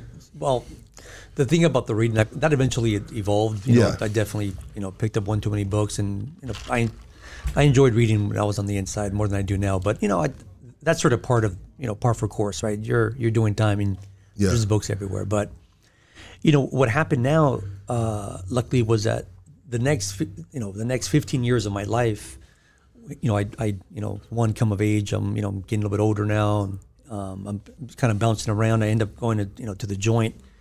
And my journey kind of, it's an interesting launch, but my journey when I was still when I got to YTS, someone said, I don't know if it was a staff member or one of the guys, I shared my story with them. Maybe it was a Sally, possibly. And I remember what they said was, just make some noise. Just make some noise. And at the time, making noise was writing letters and more letters and potentially maybe a phone call, but it was collect calls back then. But the message was, make some noise, to be heard, that someone will eventually hear you on the outside and basically come to your rescue. And so for the next 15 years, I made some noise, and this has come from a kid who attempted, I testified in court, for myself, obviously, like, I didn't do it, I was with my dad. And so that voice was shut down. So when it came to making noise, I think even culturally, making noise was like frowned upon. Like, you don't scream, you don't get loud. It's a tight-knit community. It's exactly within the Latino community. So that was working against someone who's on the path to make some noise, right? So, eventually I got the attention of the outside world. So I was writing, but prior to that, I had raised money. I had hired the wrong people. How did you raise money? I was it's how would one raise money in a cell? So when I was in the joint, now I'm moving a little bit further down the story, but when I was in the joint, I realized that what I needed was an investigator, an attorney. And I just use good old fashioned tactics about, like, if it's a GoFundMe mentality back then, which is like, look, these are my circumstances that I'm in. I am in need of financial support for this specific reason, in this case, an attorney or an investigator to help me get to the bottom of this. So I think I raised about $80,000, and it was just a one-shot fundraiser. And I got the word out, and some folks who had some money to contribute to this cause of this guy who was wrongfully convicted. Many people gave, but ultimately, it was one of the attempts to make some noise. $80,000. That's no small amount of money. A lot of money. How was your just to kind of get off of a little bit of the topics that we're on right now. Your living conditions in there, obviously, you're in prison, you're in a cell, right? Pops took care of you the whole time. I mean, money on the books. Did you always have money on the books? Bro, so when I got arrested, and I feel to share this, but it's also part of the series, is that my girlfriend was pregnant. So I had a young girlfriend. So I was 16, she was 15, and soon after our son Theo was born. And so for a while, I had my girlfriend, I guess is what I referred to her as. And so that was comforting. Write me letters and send me when I got to where I got to, maybe send me some money or a package. But I had some sisters, some great sisters. I had other family members who, knew the system and so on. So I had people who had had my back. You had a support system in there. Yeah. You weren't without. Correct. And how long, this is just a little bit of a petty question, you know what I mean? But how long was the girlfriend? How long did she hang with you? You know, bro, she, you know, I've never shared this before, but I'll give you some insight here, bro. So, and here's an example about like the YTS, you know, life that was unfolding, right? So, you know, YTS is shut down now, and you know, I'm not going to get anybody in trouble because I'm sure, you know, people will know these kind of stories who were there. But the Catholic Church was a meeting place for the fellas. So back then, didn't matter where you were, but specifically in YTS, you went to church to pass a huila, say que to the guys who just pulled up. You're there socializing. It's a social club, the church. Yes, sir. And no disrespect to the church, you know, I grew up Catholic and I went to a Catholic Jesuit university. But the Catholic Church was very welcoming for those dynamics, right? And so there was volunteers who would come and be part of the, you know, just the inner workings of the services and so on. And you know, because of what I was doing there was an opportunity to pretend that my girlfriend was also one of the church volunteers. Oh, baby! And sneak her into the. So she was going to be her body was going to be contraband, and lie and say she's a church volunteer, and she was going to be here to, you know, whatever, right? Help the priest do whatever. And so I gave her a call and say, hey, like, you down? And it's been some years now, right? It's like, and she's like, you know, it's a big ask, man. Yeah. She was gonna, you know, show up early, and she talked to, you know, the other ladies over there. And what was your initial thought of it, asking her if she's down? What was your initial thought? You know, bro, it's trying to get some pussy, dog. Be honest, bro. I'm trying to get laid, man. I'm trying to. Yeah, let's go, baby. You know, it's You're a about man, dog. yeah, you know, it's about year, I don't know, whatever, year 3, I guess. You're pushing 4. Yeah. You know, maybe 3, and you know, this is stuff you don't hear about, dude. But like, it's, you know, it's what happens, right? Yeah. And I convinced her enough for her to say, "Yeah, I'll do it." And so, you know, I'm pumped up. It was going to be the month later or a couple weeks later, and so I get to church. You know, I was in KNL or whatever, so we move, you know, church move, and we go there, and you know, everyone's there, and I see my point person. She's just like. She didn't show, basically, right? She's like, I'll tell you later, but she was basically telling me she's not here. And so, you know, I took that as like, look, here's an opportunity. It's a ballsy, it's asking for a lot, but I just, my thinking was, you had an opportunity to be with your man. Yeah.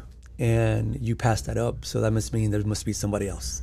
100%. And so, like, I didn't take it personal. I just said, okay, like, look, like if that's what I needed, and so that's kind of where we wrap that up, you know. But it's hard. I think it's really hard for partners who are supporting their loved ones on the inside, husbands, you know, boyfriend, girlfriends, you know, to be.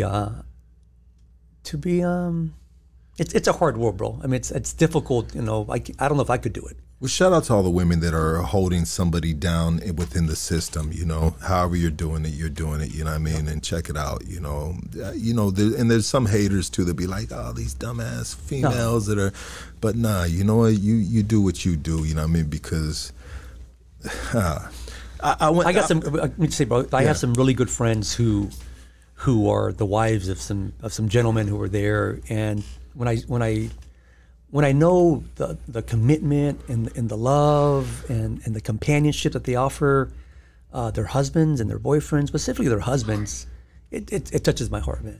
It's such a beautiful experience. Just recently, there was an exonerated Miguel Solorio, whose wife had been by his side for 25 years, Sylvia, and he's been out for about a month and a half now. And to see this wife who waited, and the dude came home, and you know, now they're husband and wife. I'm sure it's a different dynamic now, but like they're still a unit, which was really cool. That's crazy. I want to share this with you, brother. I'm on a pro violation. I mean, I'm the king of pro violations. I'm the king of wino time, bro. You know what I mean? I was considered one of those regulars going in and out of Chino State Prison on pro violations, man. I've been just very blessed not to have done any longer than a 5-year term at one time. You know what I mean? A lot of pro violations, though, that add up to 13 plus years in the system, right? I was on this parole violation, and there was this black dude, CO, man, and he was just, I mean, he was just like, he would go out of his way in the chow hall movement to getting chow dinner time to always tell me what's up, bro. For some reason, I don't know, you know what I mean? The homies be like, hey, what's up with that fool? That fool like you or something, dog? Like, I'm like, I don't know, dog, he fucks with me. He's cool, dog. He cool with everybody, dog. You know what I mean? He's a black CO, he cool, dog. You know, which there's a lot of them, right? And then there's the assholes, you know, but he was one of the cool ones.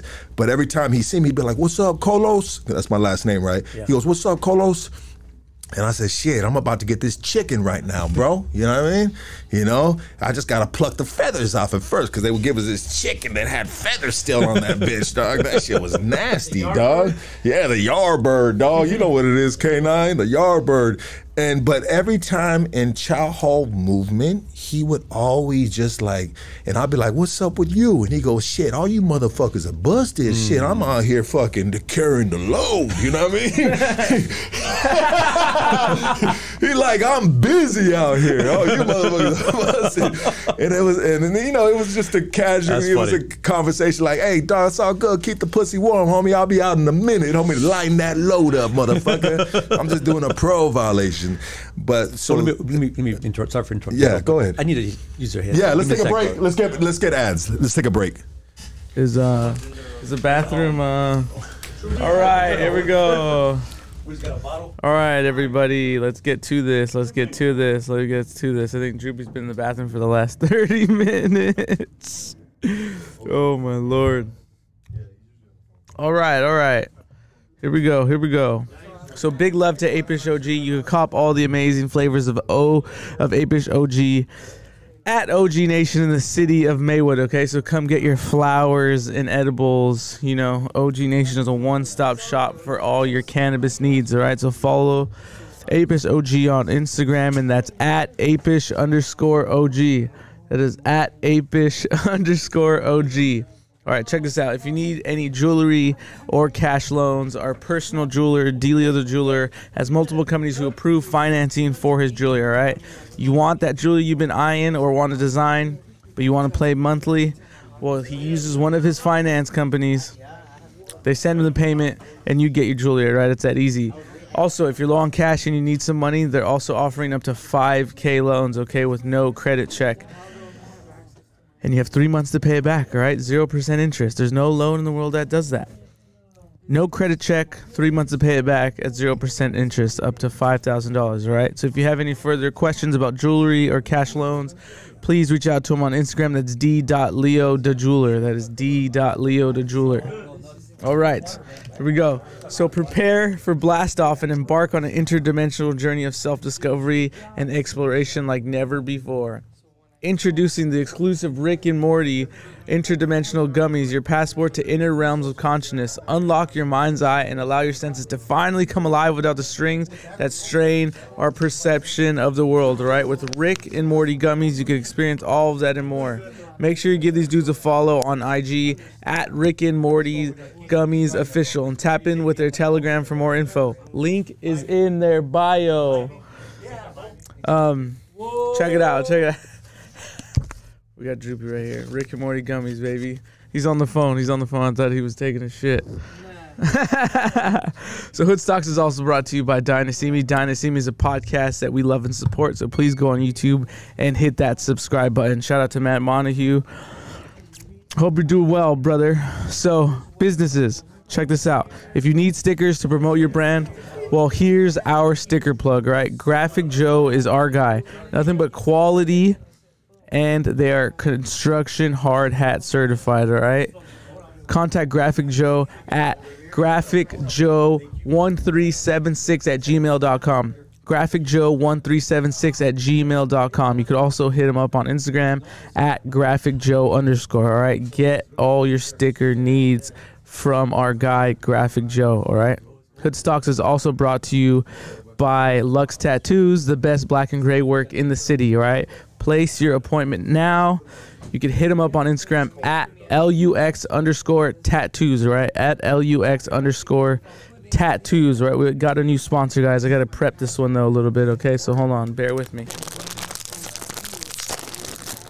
All right. So here's a little story about our next sponsor, right? Check this out right here. Check this out. Maybe I'll hold it right here. So check this. Look at this hot sauce right here, all right?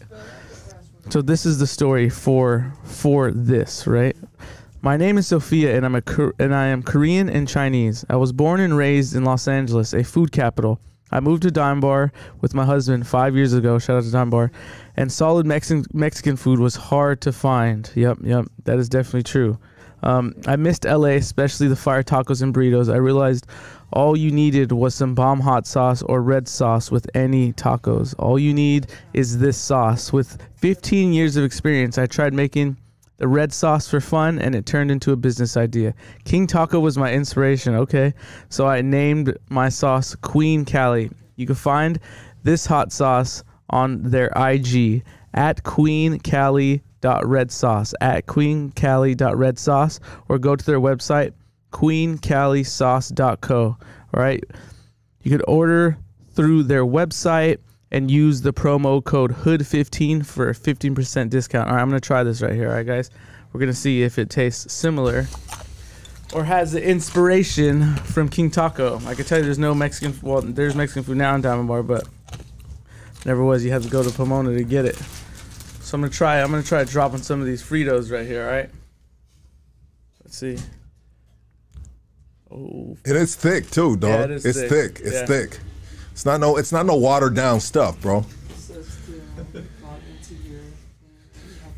Okay, that's pretty good. Let me see what the ingredients are right here. Ingredients: water, chicken bouillon, lemon juice, vinegar, dried chilies, onions, adobo pepper, spices, garlic powder. Yeah, it definitely has flavor with these Fritos. All right, you guys can keep going. I'm just gonna keep. Honestly, I think it's salsa, hot sauce that I have never tasted before. It has a very distinct flavor that is good to the fucking palate, bro. No, it really is. That is my favorite. Frankie, I want you to take that with you too. Yeah, Frankie, take that with you and try that out, bro. She's a Korean chef. Okay. She's a Korean chef. She moved to Diamond Bar, bro. Shout out Diamond Bar, because baby. Let's go. She was raised in LA. You know what I mean? It's the capital of fucking tacos and everything else, right? You know? And bro, that is bomb. Matter of fact, let's do this real quick before I finish my story that I was telling Frankie right now. Frankie, I got gifts for you, baby. That's for you. A hoodie, a t-shirt. Yeah, doggy. And I got books. I got books for you, bro. I got books. The books that you potentially might have read. Read again, man. And you got, and you know what? I have, bro. Yeah, stickers for you, brother. I have a library of books. I am big on books right now. I've taken time off from work just to do the podcast and be a good daddy and a husband to my wifey. But we got, you guys can all get these at www.50racks.com. Half the price of Amazon. Don't play with it. Shout out to my Asian partners that hooked me up. That's 48 Laws of Power. This is 33 Strategies of War. This is mastery. This is seduction. You know, sometimes baby, after being with baby for so long, bro, she started holding out. So you got to read that book and just hit her with some other shit. You know what I mean? And then, of course, the great Jordan B. Peterson, 12 Rules for Life.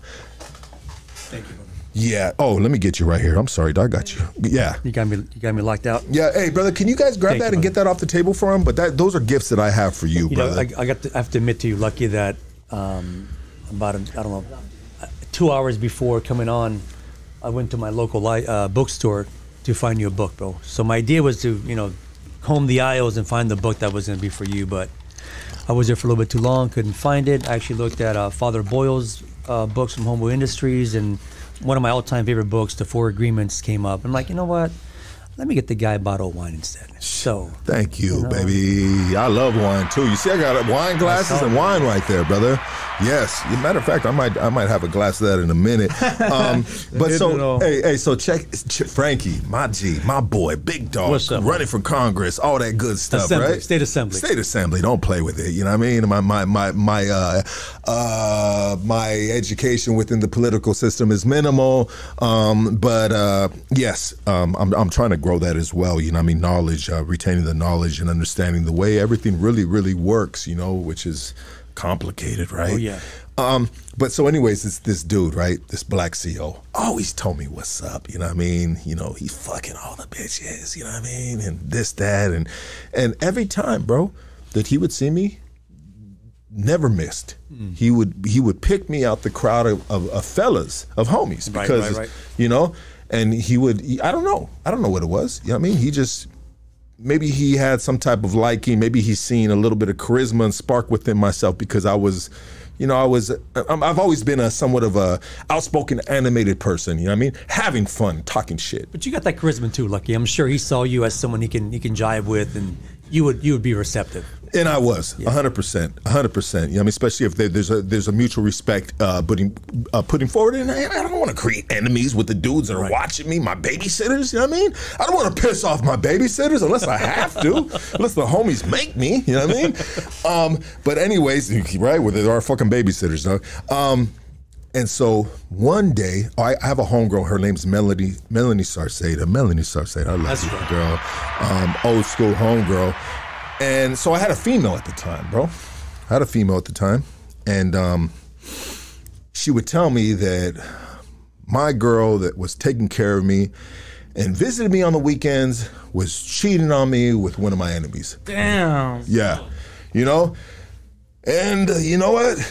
It is what it is. It is what it is. And so she would give me this information, and there might be some dudes that would be, once they got out, as soon as they got this information, they'd be like, bitch, what the fuck? Thought you loved me. You know what I mean? You know? I'm not making you no more fucking cards. I'm not, you know, but you know what?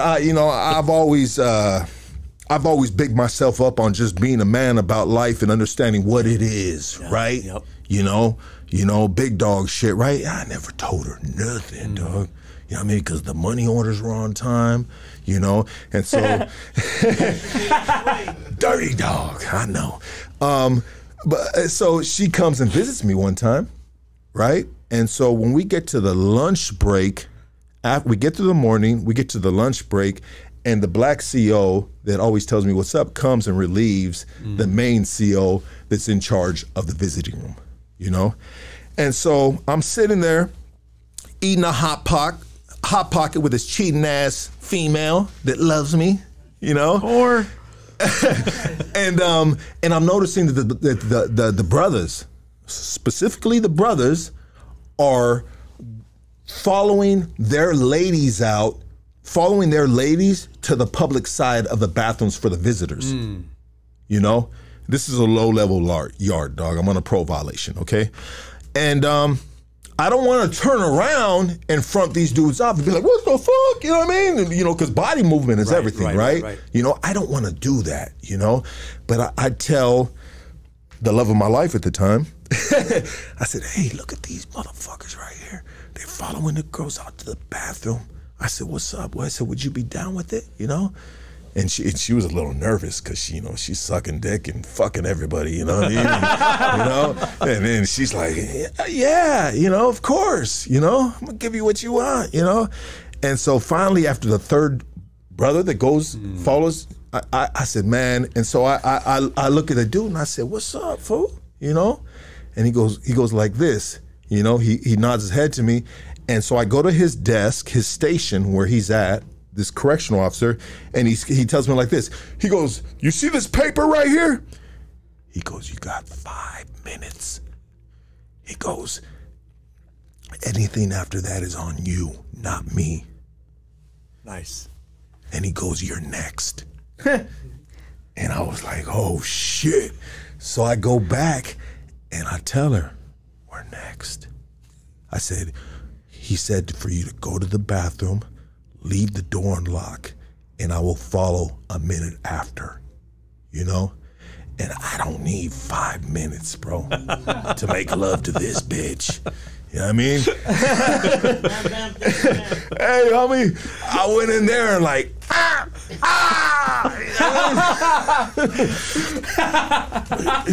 had a fucking mini seizure, dog, you know? And I was done, you know? I was done, you know? And I don't know how you said something that had me share this story, you know, or maybe you didn't. I don't know. I'm super random sometimes, brother. You know. But so let's get back to Franky. Franky. No, I love that story. Yeah, Franky Carrillo, baby. You know. That was a good story. You know, Don't lie to him. one thing I have learned. Yes, sir. I have learned, and I'll tell you guys right now. I'm gonna put you guys up on a little game right now.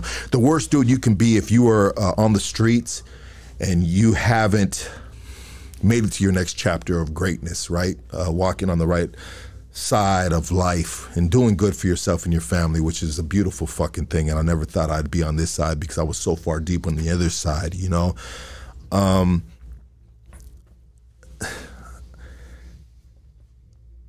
What I want to say, I just want to say this, man. I kind of lost my train of thought right now. I'm sorry, you know? But I lost my train of thought, dog. Man, all the blood's all good, bro. Yeah, I lost my train of thought, but fuck, I lost my train of thought. I had a point that I wanted to make. But anyways, let's do this, Franky. Let that happen sometimes, especially sometimes when sometimes I get a little nervous on these interviews, bro. You know, when I got a Franky Carrillo right here, bro, you know what I mean? Like bro, you're what you've been through and where you're at now in life, bro, is like, to me, bro, it's bigger than life, bro, and it's intimidating almost, you know, like you are a force to reckon with, brother.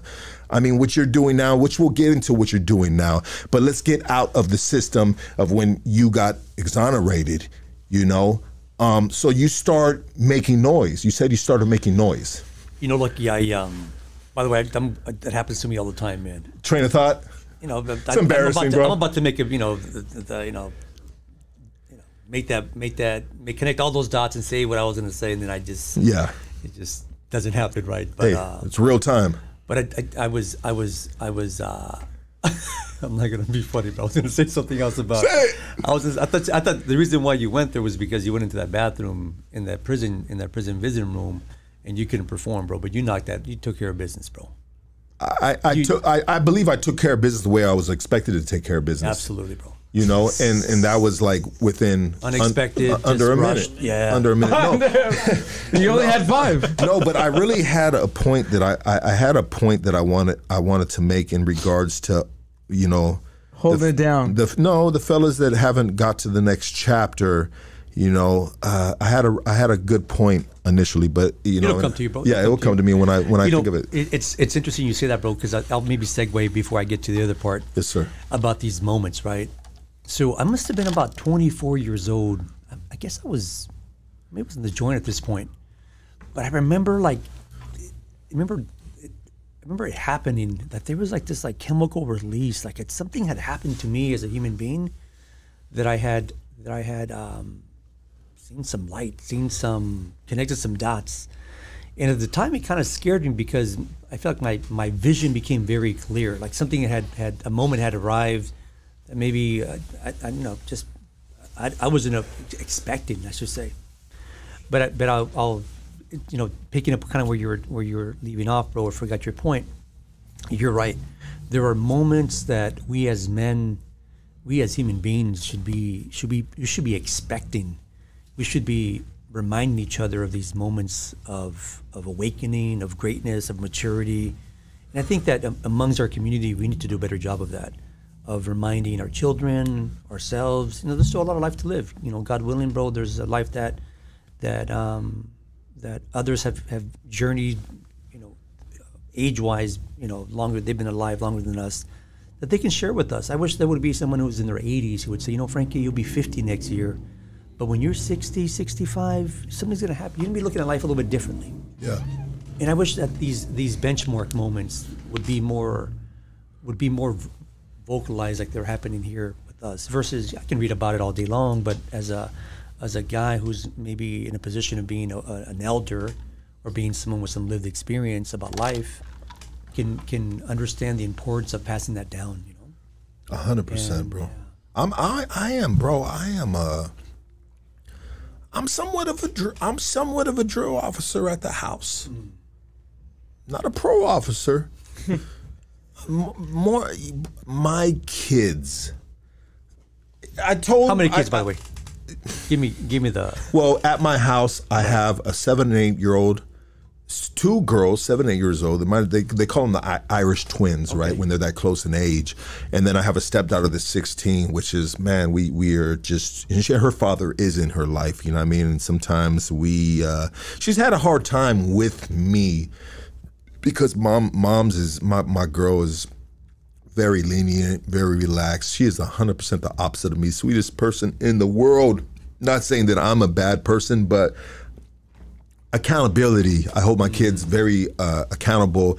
And I was telling my 16-year-old today, because already my 7, 8-year-olds are already performing at a level where they're holding their own within the household. And when we're talking about holding their own within the household, hey, nobody in this house lives here for free. Everybody is responsible for something. I told my sister, I said, I don't live here for free. Mom don't live here for free. And now your sister, at the ripe age of 7, 8 years old, you know what? They don't live here for free because they have responsibilities, you know? And when we're talking about not living for free, I'm not talking about paying a bill. I'm talking about, hey, clean your room, pick up your mess. We got to wash dishes. I don't care if it's not your mess. Right. You know? And you know, we as a family, sometimes we might have to clean our siblings' mess. My girl has to clean all of our mess. Sometimes I have to clean the kids' mess. You know what I mean? But we all have our responsibilities. So within my household, I put pressure on the people underneath my roof to be accountable and not have. Not necessarily keeping a foot on their neck, but just like, you know, the only way we're going to raise up is just handling business, you know, being responsible, doing what we have to do as a unit to make life easier for all of us, you know? But anyways, I mean, how are you as a father? I know we're kind of jumping forward a little bit, but how are you with a father with your young ones? I mean, I'm gonna give myself, and I mean, obviously, you know, hearing you talk about your father, being a father as well, you know, I'm gonna give myself some credit too, bro. That, you know, I'm a good dad. I'm a dad who's, you know, very loving. I don't want to be my kid's friend. I think I'll start off by saying that. Is that the worst thing you can do to your kid? Be their friend?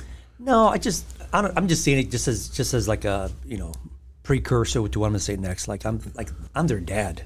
Yeah. Like they can have a lot of friends in you know, in life and as stages in their life and so on, but they're gonna have me. And so I don't, you know, my 10-year-old is super sharp, man. He's his IQ, his EQ especially is you know, off the chart, and he's very like emotionally intelligent. He's super smart. He's very present, and his little sister mimics him. She's gonna be, you know, force to be reckoned with as well. But I have to remind myself that sometimes I see some patterns from when I was a kid. Yeah. And the pattern is this, is that when adults are observing a kid come of age and they see that, oh, they're smart, oh, they got it figured out, the parent may pull back and like, oh, okay, they know what they're doing. And I think that's a big mistake. So I think in my life, I've always gave the impression that I was older than I was, or I was more confident than I should have been, or I was more eager to just try something out or whatever.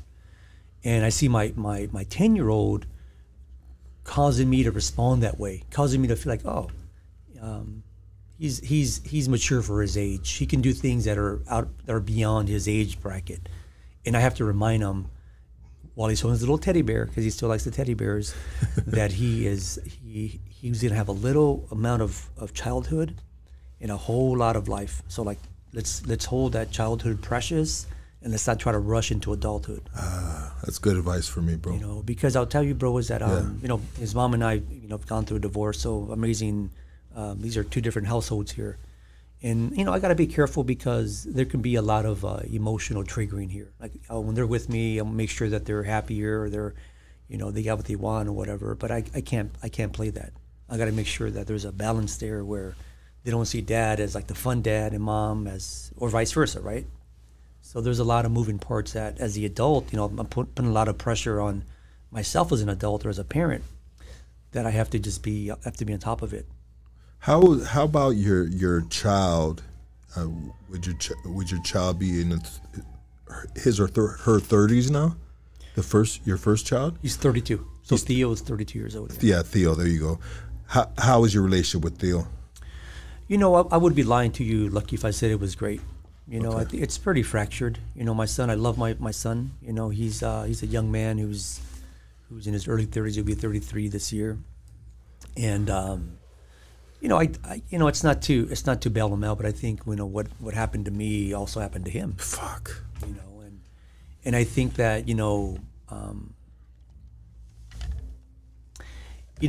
I didn't know this initially, but as time went on the inside, he became like this anchor. He became this, like, the hope that, like, there's a little boy out there who doesn't have a dad, and I'm the dad. I need to be out there with him. And so my dream was, you know, I would write him a letter every week. I'm sure, I don't know where those letters are, if he still has them, threw them away, but for about the last 15 years, he got a letter every week till I got out. And I was under the impression that when I came home, that we would be like best buddies. Father and son reunite, and, you know, we're going to be hanging out all the time and so on. And that's just not what happened, you know. And I don't fault him or fault myself. It's just that he didn't know me and I didn't know him. But all that to say is that, you know, every day is a new chance to bond and be closer. So, you know, I drop him his text message and I'll leave him a voicemail or whatever. But he's a great young man. I'm really proud of him. So you asked me about how many kids I have. I told you the 2 kids that I have in my new chapter in life with my girl, right? Shout out to you, love. I love you so much. Shout out to my girl, you know what I mean? She lets me be me and she lets me do my thing, you know what I mean? And she's not like, she don't give a fuck about no social media. She don't give a fuck about no nothing. I mean, she is a very reserved, quiet person, you know what I mean? Sweetest person you ever meet. And that helps me be able to do what I do at this point in my life and just, you know, be me. You know, she lets me be me. But I have, you know, mind you, 5-6 times in and out of the prison system, I seem to get a female pregnant every time. So I have other kids, grown kids, you know, and you talked about a fractured relationship and what we went through, they went through, you know what I mean? And it's unfortunate, and I've made attempts, multiple attempts, you know. I heard Cat Williams has a viral interview he did with Shannon Sharp, and he was just talking about kids that he adopted, and they were, Shannon Sharp asked him, I forget what exact question he asked him, but Shannon Sharp basically said that once they are 18, I mean, that's. And I don't. Cat Williams said once they're 18, they're gone. They're going to do what they're going to do, and whatever's instilled in them is instilled with them. And I don't know if that's necessarily true or not. I mean, because we've changed, right, as grown men, right? But it just seems like it's been really hard for me to repair what I have done with my other kids, which are adults now. You know, I mean, I'm 46 years old. You know. And it's just, and I've really tried, and I've gotten emotional, and I've, you know, and maybe, you know, with myself, you know, but fuck me, it ain't about me, it's about them, you know, but it's just me being down on fucking up when you get to a point in your life where you realized all the mistakes that you made and how much of a fucking idiot you are, you know, and not only were you destroying your fucking life, but you took everything else down with you that was along the path, right? You know, and you know, it's really unfortunate. Like my son, my oldest son, he's in the prison system now, bro. You know, and it's just it's repercussions, bro. Innocent bystanders. You know what I mean? Sometimes, you know, stray bullets. You know, and it's just it's fucking horrible, bro. You know, it's horrible, you know what I mean? And what my mistakes, is history going to repeat itself, you know what I mean? It seems like it is, bro, you know, and it's just, you know, I just don't know. I don't know what to do, you know, and, you know, I'm just forever trying to learn and grow, and hopefully, you know, these kids that I brought into the world, man, you know, I don't know, dog. It's tough, man. It's tough, bro. Yeah, it's tough. But let's get back on track, you know, of you getting exonerated, you making noise, you getting that appeal back that had the big denied stamp on it, you know, and you started really, really up in your game. You started having, you raised $80,000, bro, on a GoFundMe to help, because you need money to get out of there, right? Well, there is pro bono people, right? Well, you know, early on I thought that was the move, right? I needed money because, you know, I needed to hire somebody. So if you need to hire somebody, you need some money. So this was just kind of like, you know, pre-GoFundMe, so just like making calls and, you know, word of mouth kind of thing, right? Yeah. But didn't pan out. You know, hired the wrong people, money was wasted, and so on. So, you know, as life went on, there was, you know, Oprah Winfrey got the letter. Wow. You know, 48 Hours got everyone who I can think of who had anything to do with like doing the right thing Had a platform to make the noise and, you know, put the spotlight on your situation, right? Yeah. So like they got the letter, right? And I think as time went on, the letters got better. So from early on, you know, again, very maybe emotionally, no substance, but as life went on, it got better. But I'll fast forward now to Folsom Prison. So I'm at Folsom Prison, and I'm a teacher's aide. And my boss, Tony Carter, the teacher I was working for, lets me know that she was going to retire. She'd been down for 20 years there working, so she's done. And as her teacher's assistant or teacher's aide, she tells me, "Hey, Franky, like you know, maybe just giving you a heads up, you have to find a new job." So, you know, thanked her for it. And that night, that was a Monday. That night, I went to, you know, routine, went back to my cell, went to bed, and I woke up the next morning with this like very urgent feeling, this dream. The dream didn't have any visuals. It just had this like, ask her to help you, which is all I can remember. Yeah. And I guess that meant like ask Tony. So Tony knew my story, bro. She knew what I've been going through. She had, you know, proofread my letters and so on, but I had never asked her directly. But now that she was leaving, I said, so, you know, anyway, fast forward, Friday gets around and she's leaving, bro. Give her a hug, and as she's leaving, I just asked her, you know, "Tony, would you do me a favor?" She says, "Yeah." I said, "You know, Tony, you know what I've been going through for all these years. You know, if you get a chance to come across a lawyer or a reporter or anyone you think can help me, would you do me a favor and just share my story?" And she says, "Yeah, I can do that." And so I felt very confident, lucky, because up until that point, I was writing letters. I was potentially maybe a phone call, but I wasn't asking someone face to face. And so this was my first sort of face to face moment. And she said, "Yeah, I can do that." So I felt very confident. That's, you know, let's see what happens next, right? So what happened next was going to change my life. So about 6 months after that conversation, Tony's now retired. She's living in the Sacramento area. She gets invited to it's like an event. There was an author in town who wrote a book called "We're All Doing Time," Bo Lozoff, and he was going to be there to, you know, meet and greet and share the book and so on, right? And so Tony tells me that she had met the guy, she had read the book. For her, it was just, she was just going to show up because she has some time, you know, some free time on her hands. And so she shows up, and sure enough, you know, a bunch of people were there. And during the Q&A, there was a woman in the room who says, you know, "My name is Ellen Eggers. I'm an attorney, you know, here in Sacramento. By the way, Bo Lozoff," and she asked some random question about why they were actually there. But to my credit, she announced that she was a lawyer. And then Tony was like, "Oh, lawyer. Maybe this is the one." So she remembered my request. And so at some point, the teacher meets the lawyer and says, "Hey, there's my teachers. I used to be a retired teacher at Folsom Prison. My teacher's aide, Franky Carrillo, I believe he's innocent when you look into his case." And the rest is basically history. About a week later, Ellen Eggers, the attorney, came to Folsom to visit me, just a random visit. And she then acquired the assistance of the Innocence Project out of Northern California Innocence Project, and an international law firm by the name of Morrison and Forster.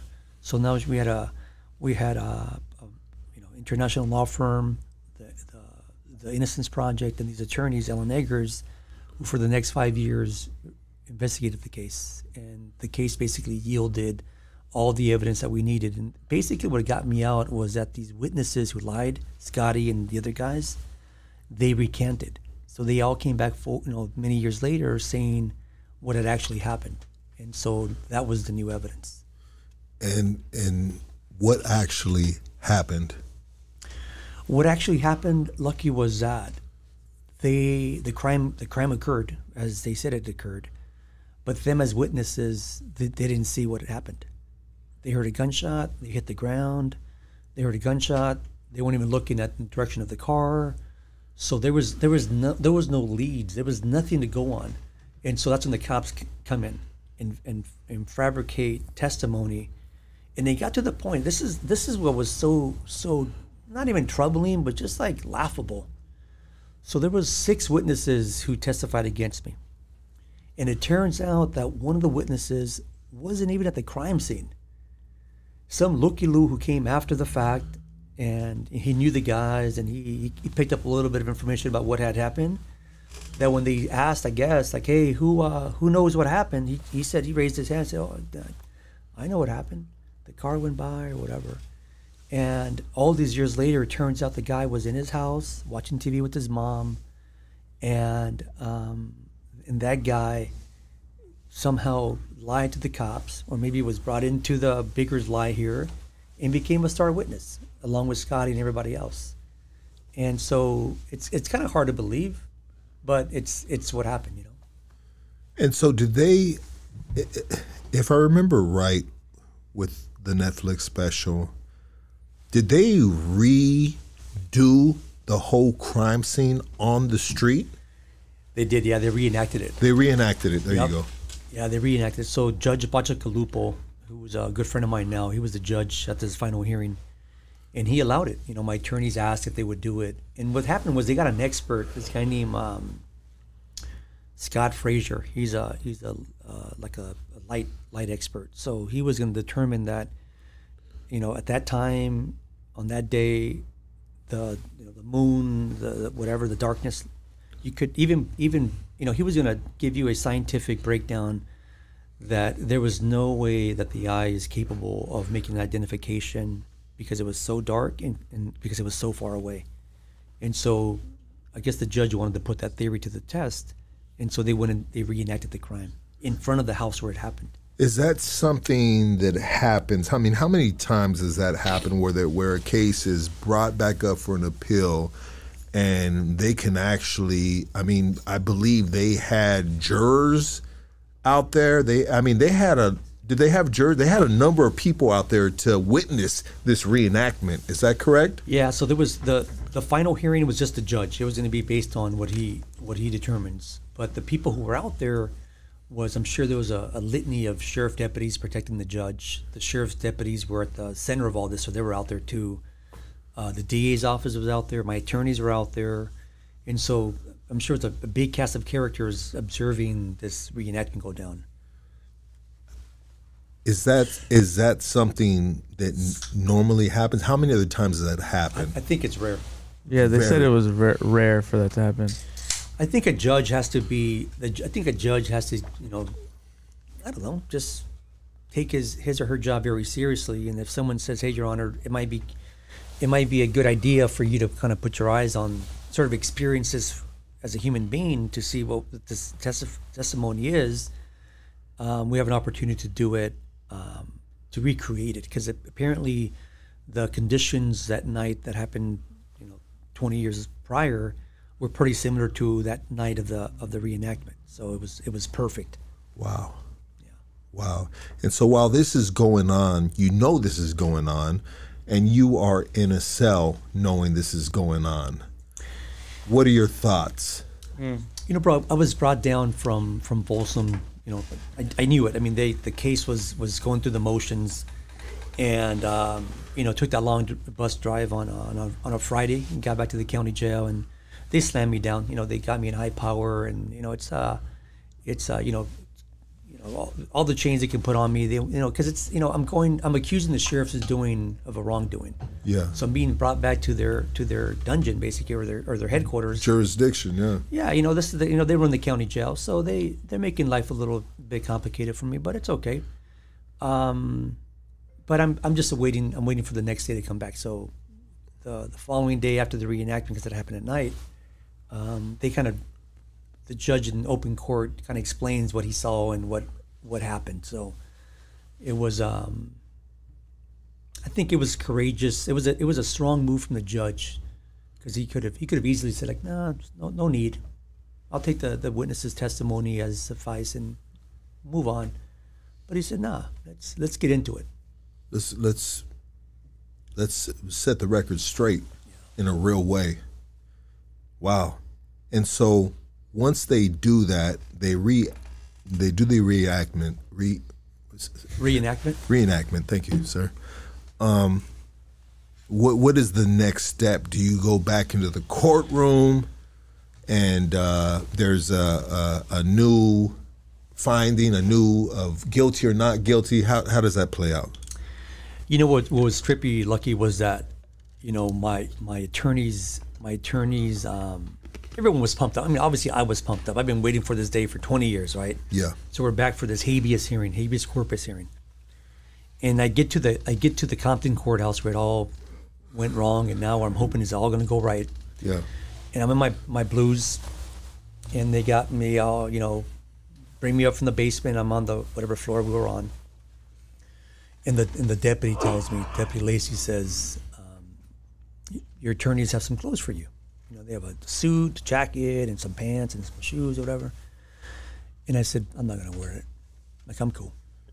And so she was really adamant that, like, she's just a messenger. So she went and got the lawyers and said, hey, like, he doesn't want to put the clothes on. And so they all came back and said, like, look, we're trying to impress the judge, put the suit on when we bought you. And, like, these are kind of the motions, Frankie, that we have to go through to get you, as presentable as possible. And I pushed back, man. I said, look, I'm not going to pretend to be free by putting on these clothes. The judge knows why we're here. We're not here asking for a favor. We're not here asking for pity. We're here asking for justice. Let's go, baby. Let's go. Shit. And as hard as it was for me to push back on my attorneys, Lucky, I'm glad that I did. Because I walked in like, look, man, I don't want to sugarcoat it. Like, I've been suffering, man. And I'm here. And I want what I have coming to me. And I think if my mindset would have been in there thinking anything else, then who knows what would have happened, right? But I just felt it was very divine that, again, about the moon and the stars and everything else aligned, man. And I was back in court. And I realized, bro, that, there was other breakthroughs that needed to happen long before I got there, which was like, I needed to value myself. I needed to say, like, look, man, there's only one life to live. Am I going to rot here and accept their outcome, which was,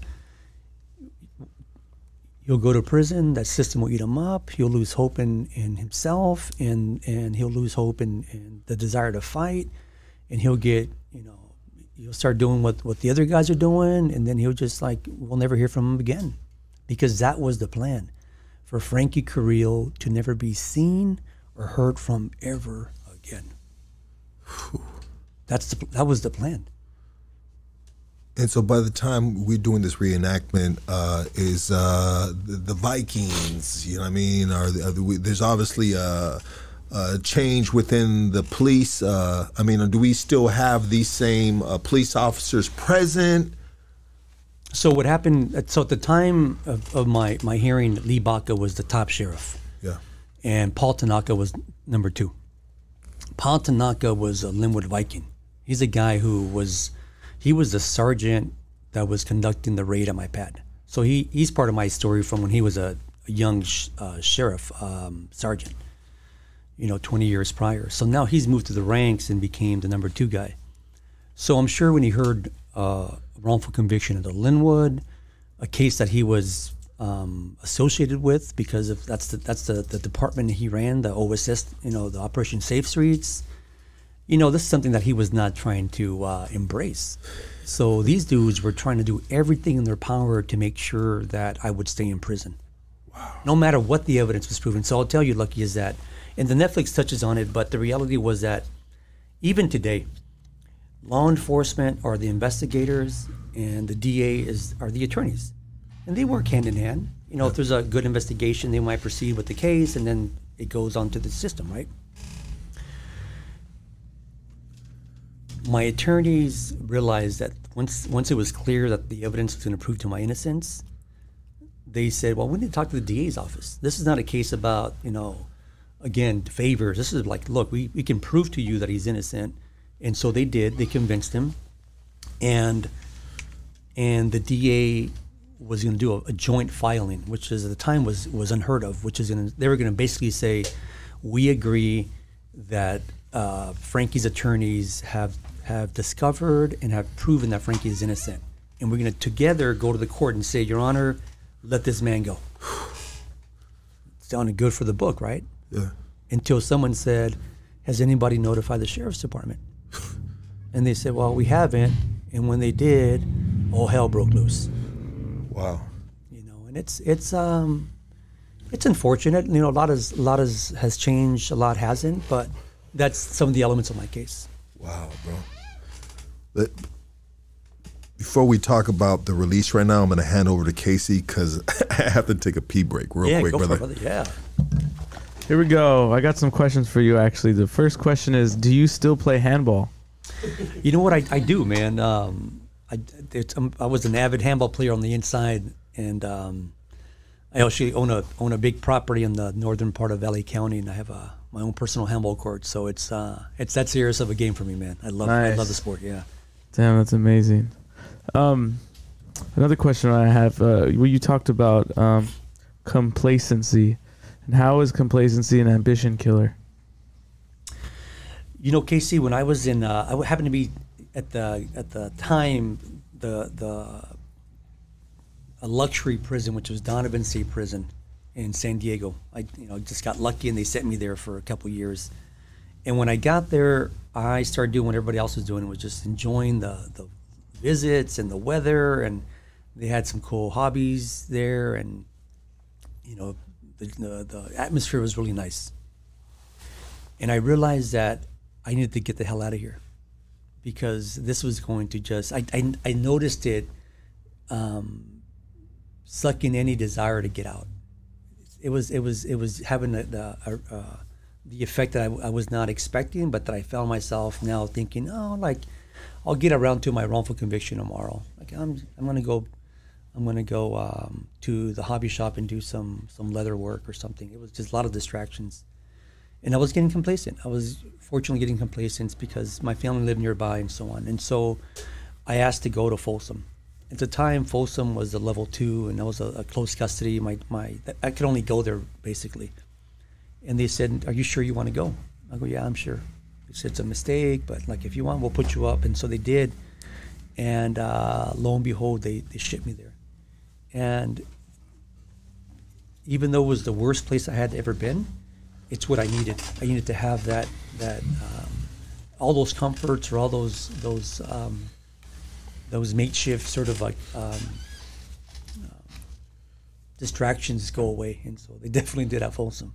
So it was like an eye-opening, something like that? It was like an eye-opening for you, like you were getting used to it over there, and Donovan more like, okay, I can deal with this, instead of I need to try to get back to the pad type deal?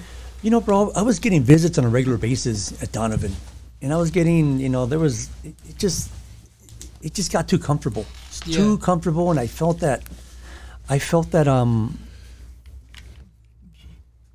to Casey's original question, I was just losing focus on what my focus should have been on, which is fighting, home, making that noise I was talking about, right? Or maybe seeking that help. And so I needed to kind of get myself out of that environment. So it was tough, but I'm grateful that I did. And when you're at Folsom, can you tell us about who the Halloween was? Or is the Elamine? Oh yeah, Elamine. Yeah, Elamine was. So when I got to Folsom, there was the Nation of Islam. Their top guy was Elamine. He went by. His real name was Wendell James. That I later learned. But somebody, a partner of mine, said, "Hey, you need to talk to Elamine. Elamine is the guy that can help you." And that was in my, I suppose, maybe mid-20s. And Elamine was in his maybe late 50s, maybe pushing 60. And at the time, Elamine ran with the crew. He had guys flanking him. He was like the top dog, you know? And very respectful gentleman out of the Bay Area. I think he was out of San Francisco or Oakland. And Elamine had heard that I was going to, you know, I'm looking for him, he's looking for me kind of thing, right? And he, on one of the yard recalls, Elamine stops his little caravan and during the movement, and he comes over and gives me a big embrace. And he kind of caught me off guard. You know, I'm a young, you know, Chican from LA, and here's this group of black guys giving me this big hug, and you know, I'm wondering who's watching or what they're going to say about that or whatever. And nothing came about it. You know, I shook his hand and we said we'll talk later. But Elamine was a man who instilled all that he had learned, because he was also wrongfully convicted, all that he had acquired, and he had passed it down to me. And the reason why that story is so vital for me, Casey, is because if at that young age I had befallen to don't talk to the blacks, you could only talk to the fellas or to the gabachos, or then I would have never embraced this man who really gave me the map to get out. You know, he gave me another piece to the puzzle. And I say it because I'm grateful that, you know, the hostilities that were going on, or the do's and don't do's of that world hadn't sunk in. It hadn't blinded me to that. And so I'm grateful that, you know, you can still be in that world, but you know, when an opportunity like that came, I'm grateful that I didn't reject it, because Elamine happened to be a black man. That's crazy. The architect. I'm getting a lot of good text messages about this right now. So shout out to Sarafin. A lot of the brothers are tapping in right now. He's a good man, bro. Yeah, a lot of the brothers right now. I just looked at my text message right now, and all the brothers are just tapping in and just, they're loving they're loving our collaboration right here and what we're doing in your story, obviously. And I mean, this is just one for the books, 1,000%. So they do the reenactment. And then what is you go to court now, like, you know, that you're not going to put the suit on, you know, and that's just different, bro, because you're still, I mean, the level of vulnerability and just what you've been through, bro, you were just at a point of just like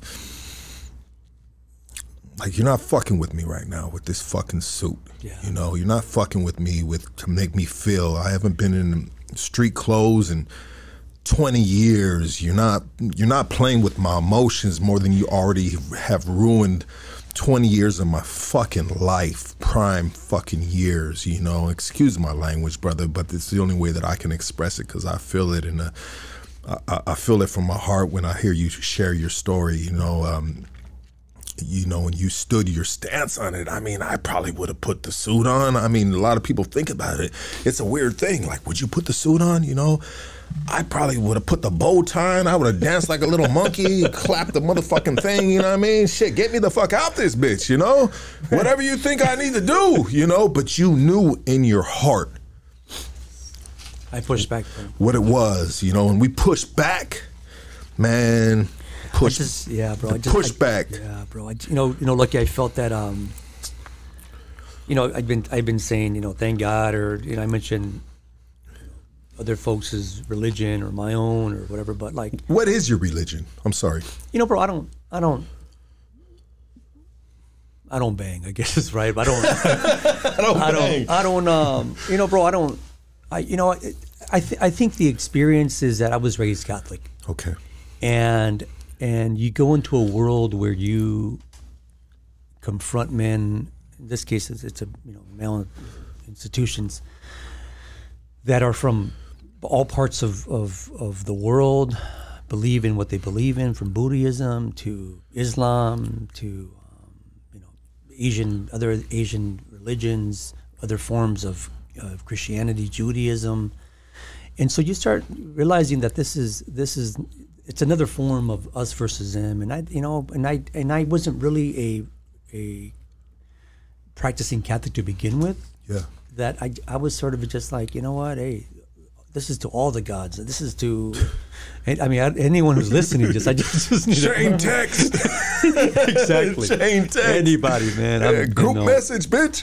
Exactly, bro. So it was, but I guess I can say like I'm more spiritual than what, religious, but I think there is definitely,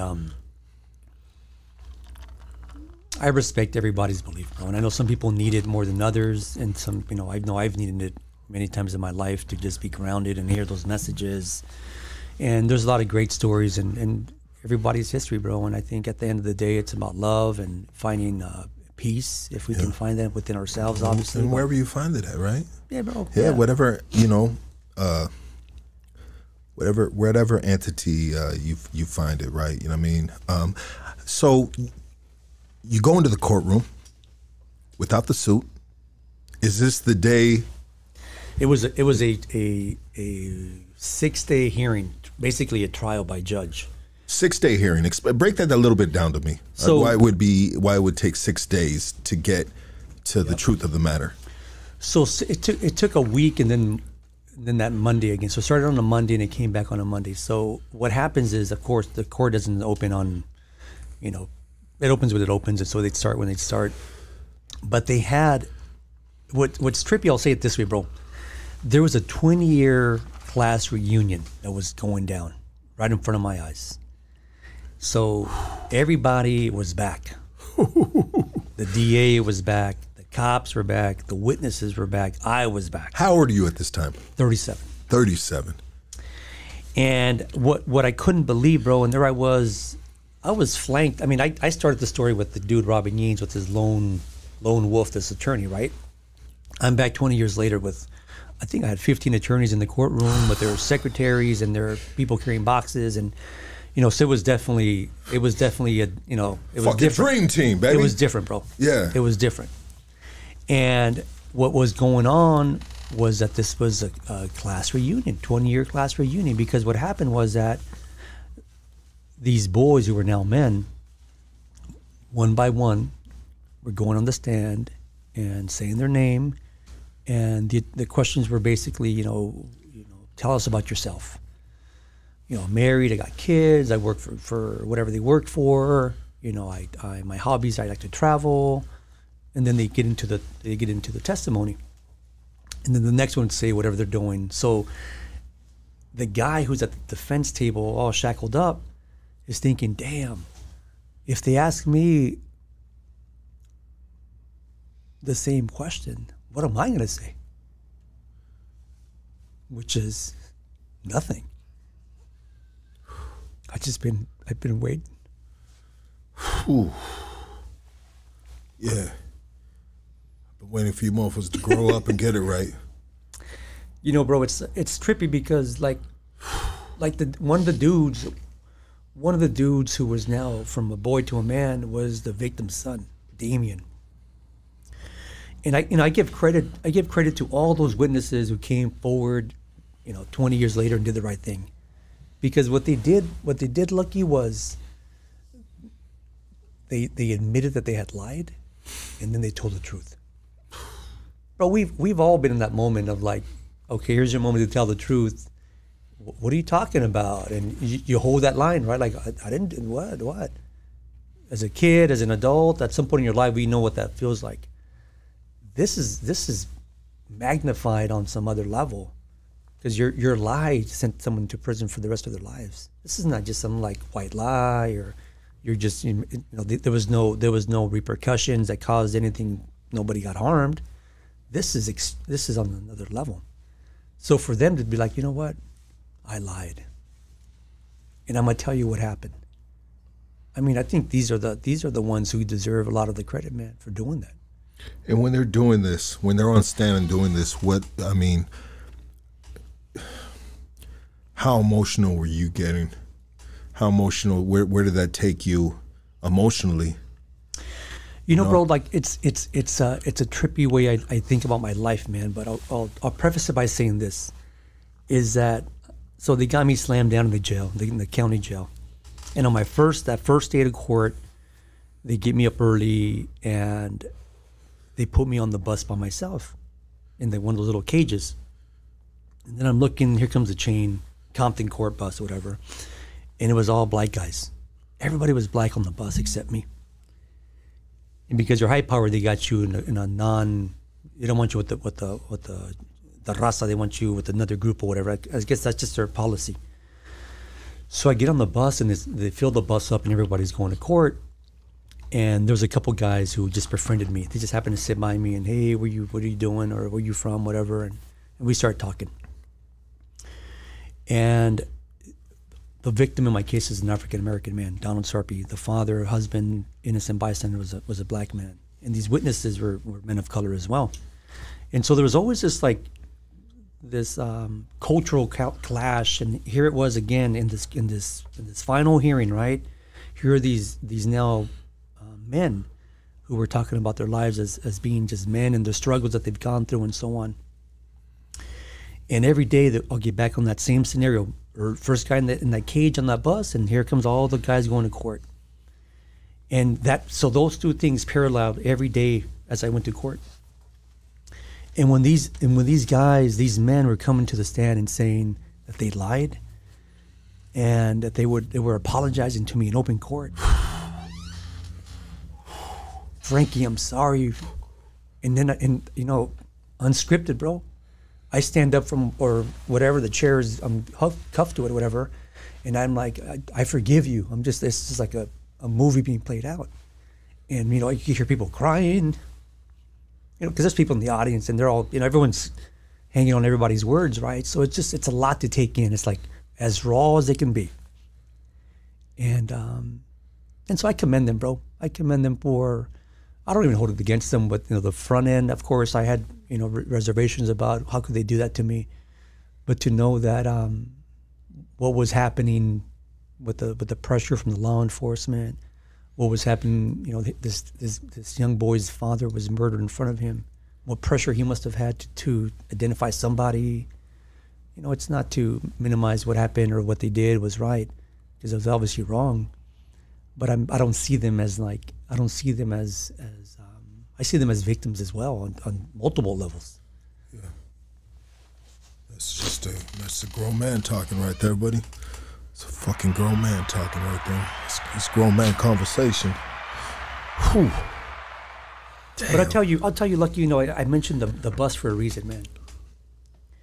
So on my final day, there was these two guys out of Compton, these two Compton Crip guys who were on trial. So they were on the bus with me every time.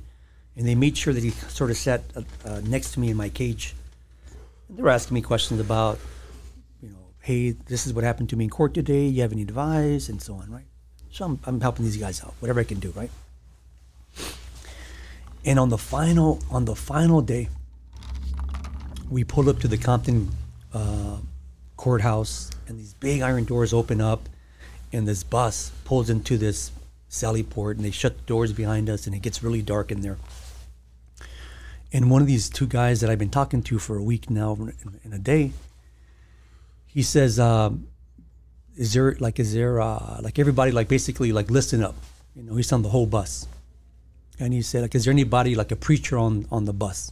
And some guy in the back says, yeah, whatever, I know God, or he knows about the Bible or something. Yeah. And the guy said,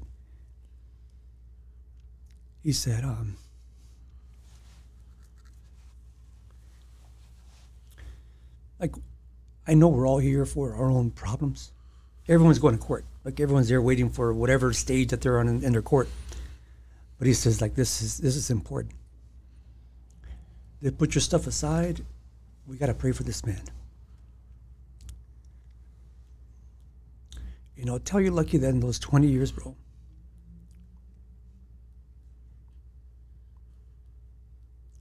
for this bus full of black men dehumanize me,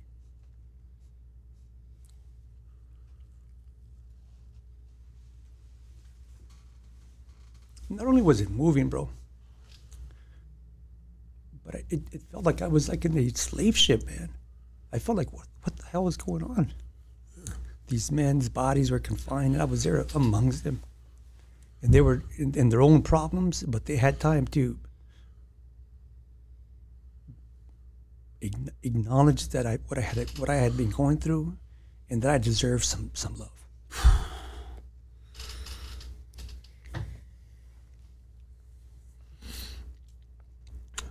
Amen. Amen to that. Shout to them, brothers. Yeah, dude. Shout to them, brothers. Whew. Anyway, bro. So back to the court, man. So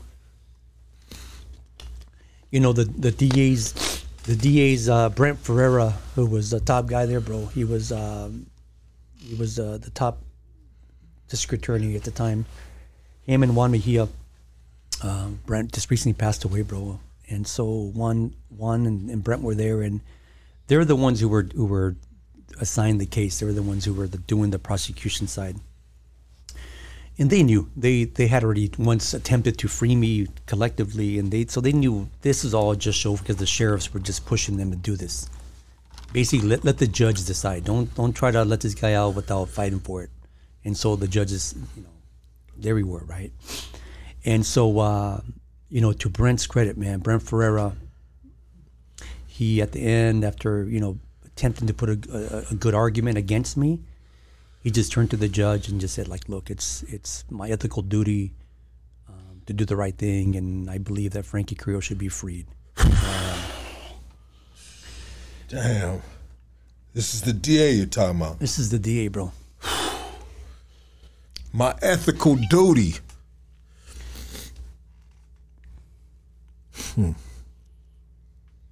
What's his name again? Brentford Ferreira. It's trippy, bro. I think I've been doing things in my life, bro, since it feels like forever now that I'm in places I don't belong, and I befriend people that the world says I shouldn't. Like this guy Brent Ferreira. This guy, after I got out, we broke bread, and up until the week he died, bro, I was by his bedside, and there's we really have to analyze who we distance ourselves from, or who we allow others to say you can't be doing this or that, or they're unworthy of your time, or they'll never be your friends, or they'll never see you as a human being. And luckily for me, bro, I can share with you that this man was a friend to me. As bizarre as that sounds, bro, this dude became a friend. And when I went to his bedside when he was dying, his daughter called me, bro. He said, "Hey, Franky, like if she actually sent me a text message, like it's either now or never. Like Pops he's on his way out. Like he hasn't been moving he's been sleeping for a couple of days, so but he's still breathing." And I show up to his bedside, bro, and not the man that I knew. He was super skinny, and I'm just saying thank you to him, and hey, Brent, I'm just talking, bro, thinking maybe you hear those stories that maybe they can hear you, and he starts moving. And I'm like, oh, I kind of panic, I'm like, damn. And he says, about fucking time you show up. And I start laughing, bro. Oh my God. It's about time you show up, motherfucker. And the wife, I don't know what the hell is going on, bro. I tell the wife, hey, Brent's moving, basically. I don't know if he's rolling in his grave or if he's really. So they come, bro, and he's like, I need water, bro. And he starts, we get him water, and the vato, they were more surprised than I was, bro, that he came back, And I used to smoke cigarettes when I was a kid, bro, or throughout my life, but he smoked his whole life, and he wanted to smoke a cigarette, bro, really bad. He's like. And so I'm like, yeah, man. So we lit one up right there on his bed, and he started making a bunch of phone calls, and hey, I'm here with Franky, I'm doing good, and so and so. Oh, he woke up to that, dude, bro. It was yeah. Oh, lucky it was. Smoked a cigarette and started making. He was working with Steve Cooley was his partner after he had retired from the DA's office, And he started calling his partners from the firm and all, you know, he's just, but what was trippy, bro, and I needed to, I kind of regret it now, but he wanted to shave. He wanted to clean up for me. He felt his face and he was all kind of scuffy. He's like, oh, I need to shave, man.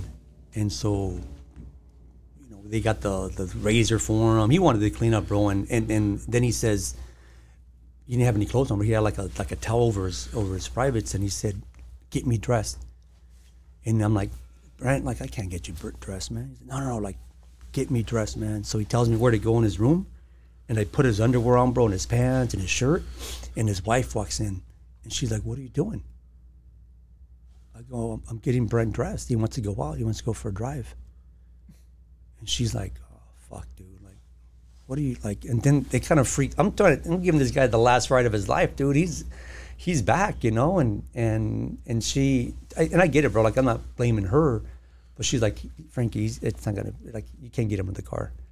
And so I, you know, I respected her, bro, basically. And I just like, okay, like, you know, Brent, I don't think it's a good idea. Maybe you should just make some phone calls or spend some time with your wife, whatever. And so, but it was cool that he was just like, he was back, man. He wanted to hang, you know. His homie was there. He wanted to go for a drive. It's a trippy experience, man. What a fucking life, baby. Appreciate it while you got it, man. When they exonerate you, when the judge resentences you, right? It's a resentence. The case has been vacated. That's what they say. Like it's like as if it never happened. Pending in case they want to retry me again. But where do you go? What are you thinking? Like, you know what I mean? Does the handcuffs come off right away? Like, what happens? You know, bro, it's because there was still a potential hearing left to see if they wanted to retry me. It happens in all the cases. The judge wanted to know where I was going to be. And so right there in open court, the next thing was, well, where will you be living? And I said, I have nowhere to live. I'm homeless. I've been, you know, like, why retell the story, right? I've been away for 20 years since I was 16 years old. My only caregiver is now dead. I have nowhere to go. And so luckily for me, one of my attorneys who was here in the room, Scott Wood, he raised his hand, bro, and said, he can come live with me. Oh my God. That's big, bro. That's big. Huge. Do you walk out from that courtroom then and there? No, I wish, man. I went back because you said there was a time if they wanted to pick it back up. How long until you were released from there? So that was March 14th, the day I heard the judge say, you know, you're free to go. So they sent me back that night on the last bus. I went back to the county jail, and it took the sheriffs 2 days to process me out. And what are you doing those 2 days in that cell? You know, bro, I was... Are you punching the air? Are you fucking giving yourself high fives? I mean, you're in high power, right? Yeah, you know, bro. One-man cell? Yep, one-man cell. I think what happened was that I started... There were the longest 2 days of those 20 years. And I was debating if what I heard was correct. Because I'm thinking, shit, it's been 2 days. Like, what am I still doing here? Yeah. You know, and so eventually they come and get me and they take me to basically R&R. And, you know, I get there and it's just like their last jab, dude, sheriffs. I get there and there's like 5 of them waiting for me. One's escorting me or 2 are escorting me, and then they hand me over to that last little group of sheriffs. And the dude has a rhinestone jacket, bro. Like, just like, I don't know who wore it or where they got it from, but they're like, here you go, put this on, and here are these pants. And I'm like, I'm not gonna put that on. He says, well, if you want to get out, you gotta put some clothes on. You can't go out with the blues on. And I go, man, I'm like, fuck that. I'm not gonna fucking, they're trying to clown me, dude. Rhinestone jacket, what the fuck? They're fucking trying to, they had a fucking big old box of just like random clothes for a moment like that, right? Like you don't have any clothes to walk out with. Clown suits. They're trying to clown me, bro. And I'm like, nah, fuck that, man. I'm not gonna put shit on, you know? And like, well, you know, like all that. Well, if you want to get out, you know, all that. You got to put this clown suit on. And I'm just, here we go, dude. Even at the fucking door, man, you got to work that. And I think the guys who were with me, the dude who escorted me was an older guy. He said, "I'll go back in that box, whatever they had. I'll find you something." And so they didn't interfere with that. So he found me some like La Tigra or some shirt, some polo shirt and some pants, and walked out, bro. Franky Carrillo, baby. Free man. Woo. You walk out, L.A. County? L.A. County Jail. You walk out, and what do? I mean, what is it? What is the feeling, bro? I mean, 20 years away, dog. Yeah, you know what? It was a TMZ moment, bro. You know, I walk out. My first moment was, you know, cameras rushing towards me. Was it? Yeah. You know, I was, you know, attorneys, family were there. They weren't really sure when I was going to get out, but I think at this point they had a good indicator. So media was there, attorney, my team was there, my family was there, and you know, went through the motions of, you know, answering questions with the media, big hugs and so on. And then from there we went to Echo Park, to one of my attorney's daughter's pad, where we had like a nice lunch, my first meal, and it was like the spot where like other media that didn't make it for the first round could meet us there, that kind of stuff for interviews. But it was, you know, I can remember thinking, and I'm glad they captured it on film too, bro. It was like I looked up like, damn, this is it, you know. Yeah. It was a beautiful day, man. It was like, you know, whatever that number is for weather-wise, and the sun was bright. It's perfect. It's perfect, man. Perfect day to get out. Perfect, man. Franky, you know what I want to do, Franky? Brother, amazing, bro. Amazing. Your resilience, your story, your your fight, bro, for your freedom, your journey, man, is just like, fuck, dog. They did a Netflix series with it. They need to do that movie already. Don't play with that shit, dog. You know what's trippy, bro, was that I remember, they asked me a bunch of stuff, but what I remember, bro, was that some reporters put a microphone in my mouth and said, "At what level of anger are you living in? At what level of anger are you existing in?" Or something to that effect, right? And, you know, I said something like, you know, I'm free now. I don't need to carry that anymore. But for those of you who are watching, for those of you who are paying attention right now, you should be angry over what happened. I don't need to carry that anymore. I want to be free. Yeah, amen. And I'm grateful, bro, that was my natural response to an unscripted question about at what level of anger are you existing in, you know? Yeah. And you know, yeah, bro, I went through all the emotional roller coasters that we've been on multiple times. But at that moment, I was just grateful that what that boy was expecting 20 years prior was to be taken serious, was to be valued, was to be given all the rights to all those laws that were supposed to be there to protect me. You know, it took 20 years, bro, but I finally got it, you know. Amen, brother. I want to open up the phone calls. Can we do phone calls? Of course. Open up phone calls. And then get into the rest. Yeah, and then we'll get into the rest. But Sure. I want to open up phone calls because I think it's important, dog. And I gotta pee You gotta again. go to the bathroom? But I'm sorry, it ran through me, dog. All right, let me see. I'll pee after you, I got bro. some more. Yeah. Franky, through all this, I mean, this is my question to you. What are your thoughts on the mechanism we call manifestation? I'm a big believer in manifestation. I've been a big believer that if you can see it, it can happen. You know, I absorbed a lot of ancient and repurposed knowledge from folks, stuff that I read or stuff that I heard. And, you know, back to Tony Carter, this woman that I'm giving a lot of credit to for being the catalyst of getting me out. You know, she was like the Folsom Prison Oprah Winfrey. She had all the quotes, she had all the books, she had all the insight. And so, you know, I guess my proof of that is that when I came home, it wasn't about, I'm shocked, wow, I'm out. It was like more about, it's about time. Like I was not surprised. This was supposed to happen. Yeah. So crazy, bro.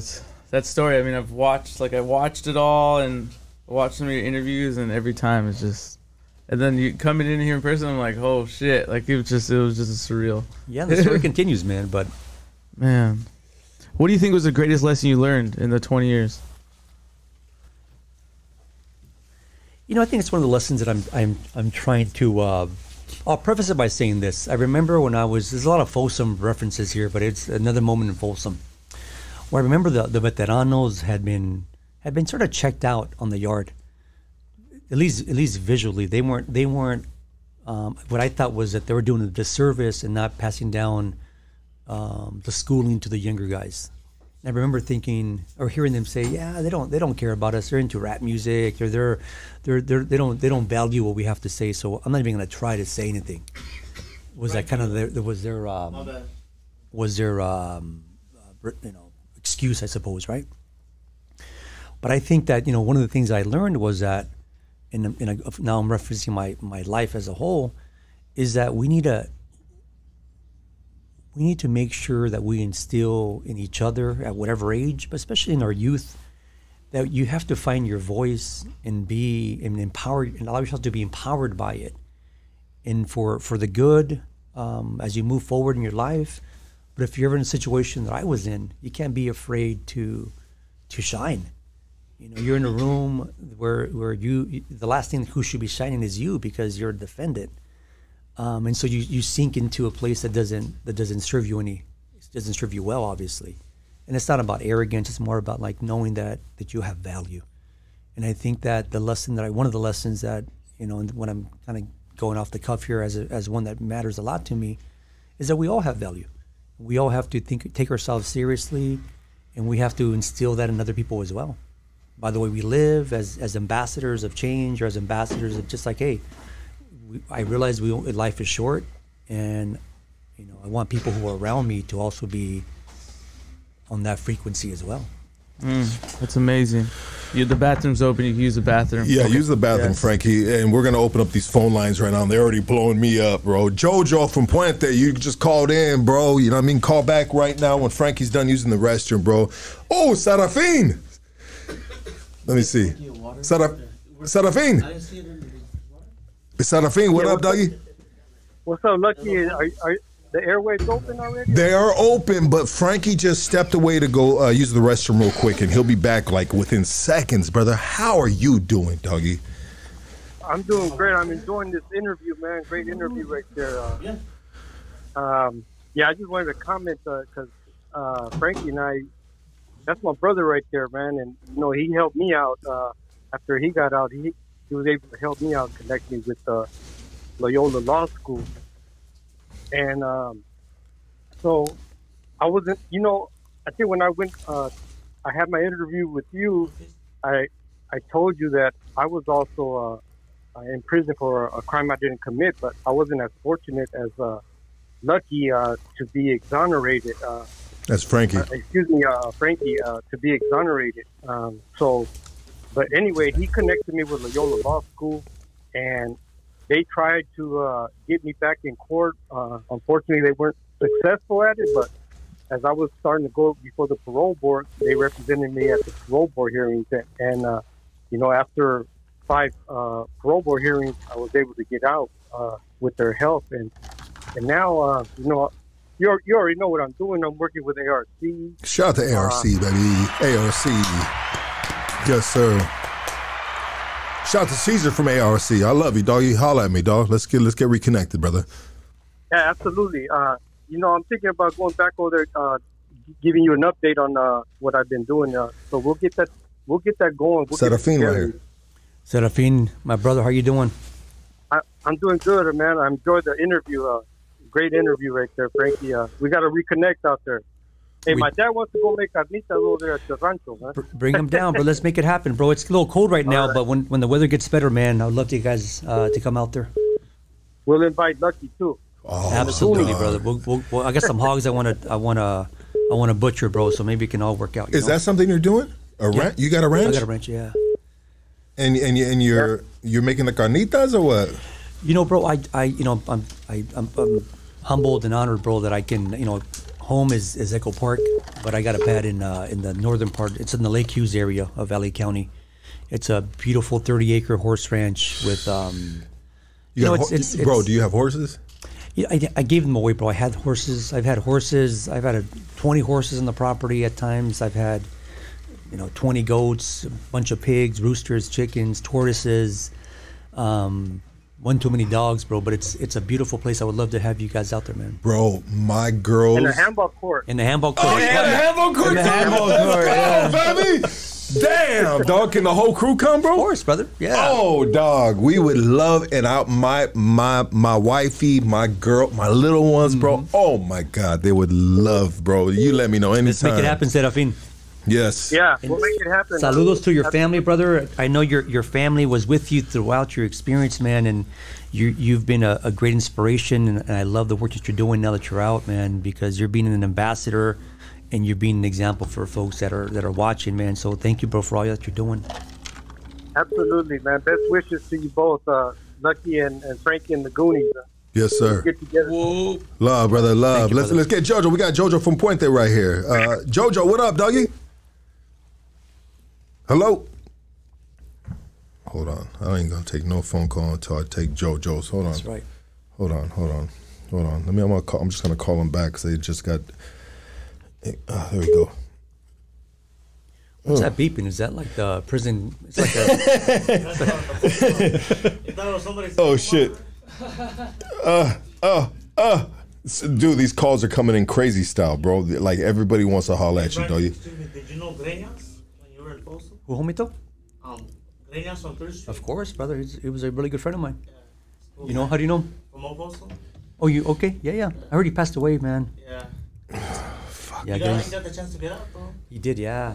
No, Greñas was a really good friend of mine. Actually, I was thinking about him on the way here. It's so funny you bring him up. Oh my God. When were you there? Like 2011. JoJo. Oh, that's when I came home. That's when I got out. But yeah, Before it turned into Hello? back into like a 2-yard. it was a 3 hour night. Was when I left. Yeah. Is he there? JoJo. Hello. Yo, JoJo, is this you? Yeah, what's up, Lucky? What's up, my boy? Hey, man, just wanted to call in and give props to, hey, Happy New Year's, man, to you and the whole crew at Hoostas and Goonies. Yes, sir, JoJo. Happy New Year. Happy New Year, brother. brother. Thank you, dog.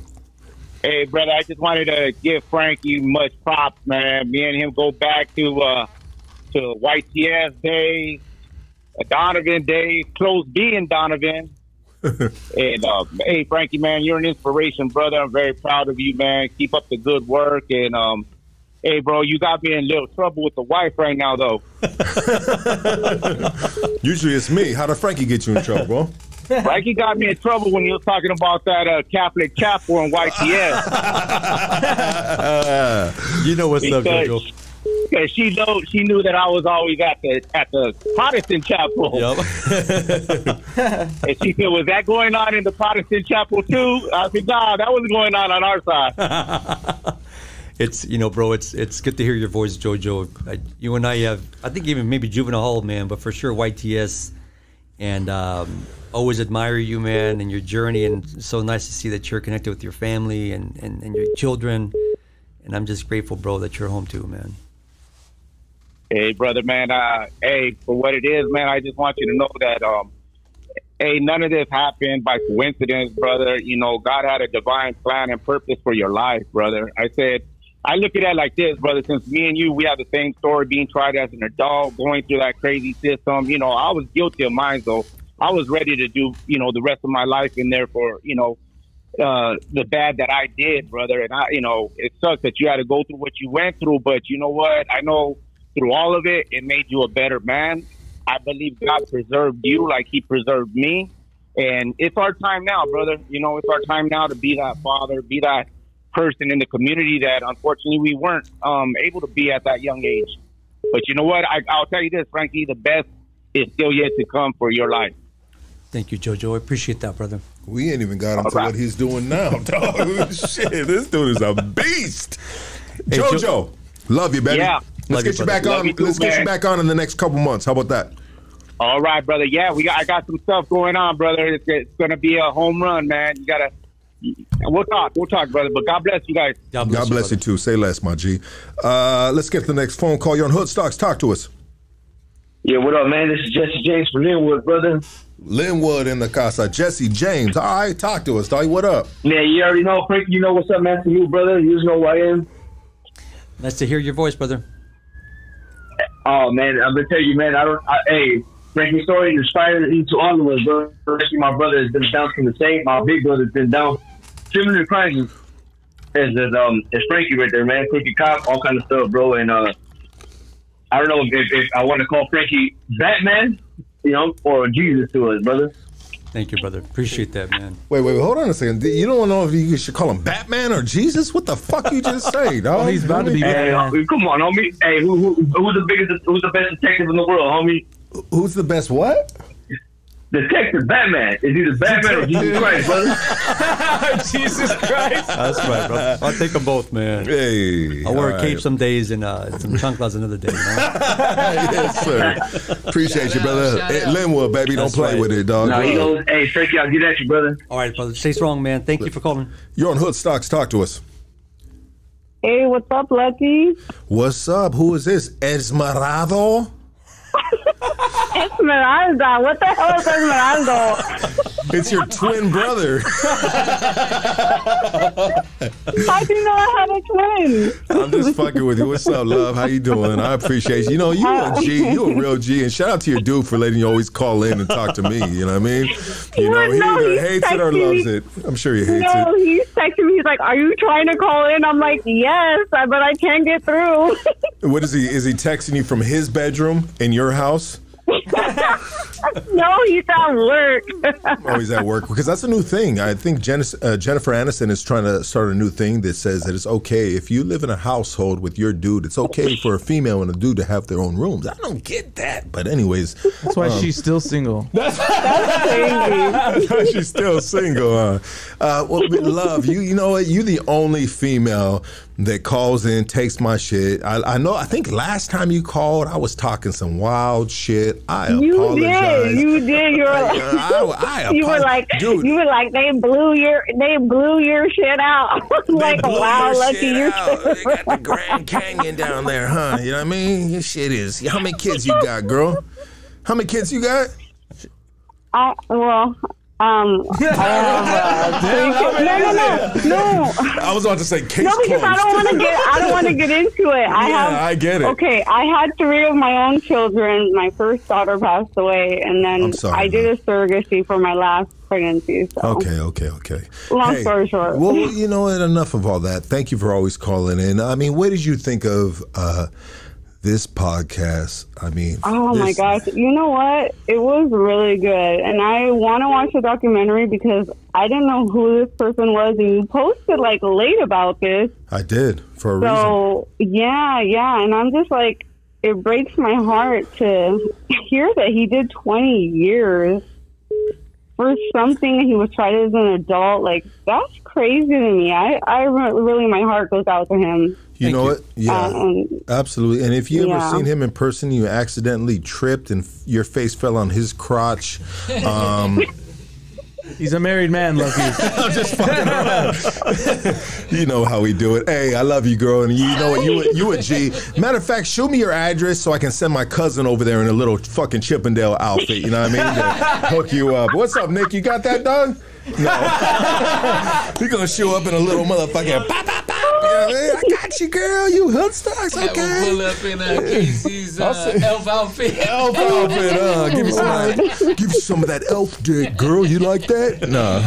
Lord. Anyway, shout out to all the crazy Goonies in the chat. And my homie Renee, he's always chopping it up with me.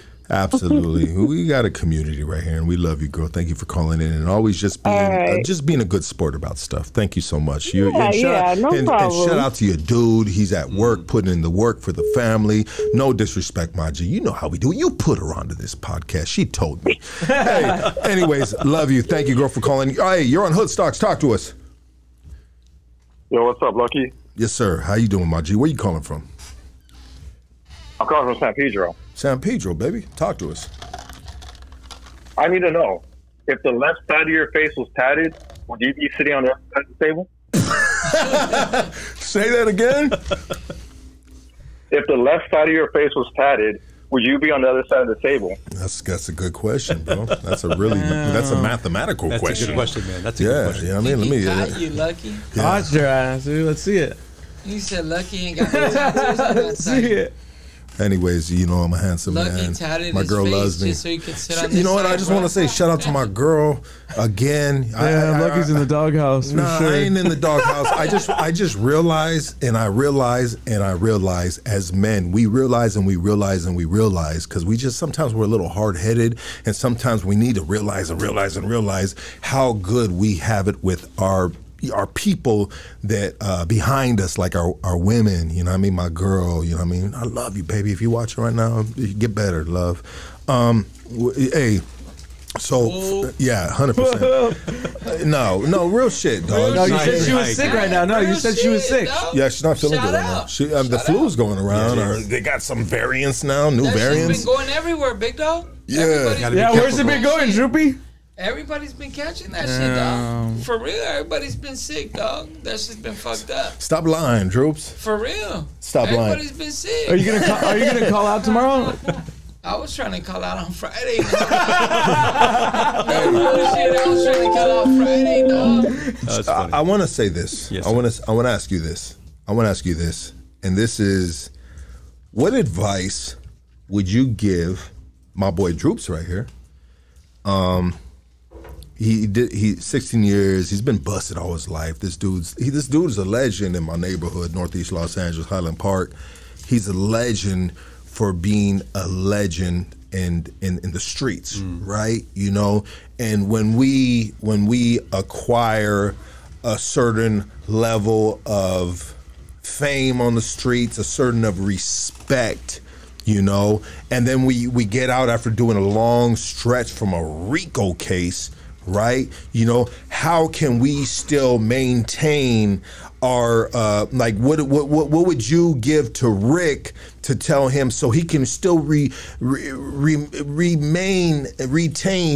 a status of an important person? What's the next level besides he has a union job? He's doing great, bro. You know what I mean? Like some of the homies have a hard time. And Rick, I'm sorry for putting you in the middle of this right now. It's all good. Yeah, I'm sorry for putting you in the middle of this, dog.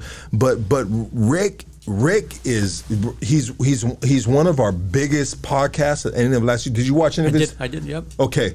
Great show. Yeah, and so Appreciate you. and so what advice would you give these fucking dudes that have been in the streets and have held the crown, right? Like, and so sometimes when you hold the crown for so many years, but now you're out, you know, and you still want to hold your crown. Do you get what I'm saying, bro? Like, fuck, I'm losing words right now, but what is the next step of... I got something for you, bro.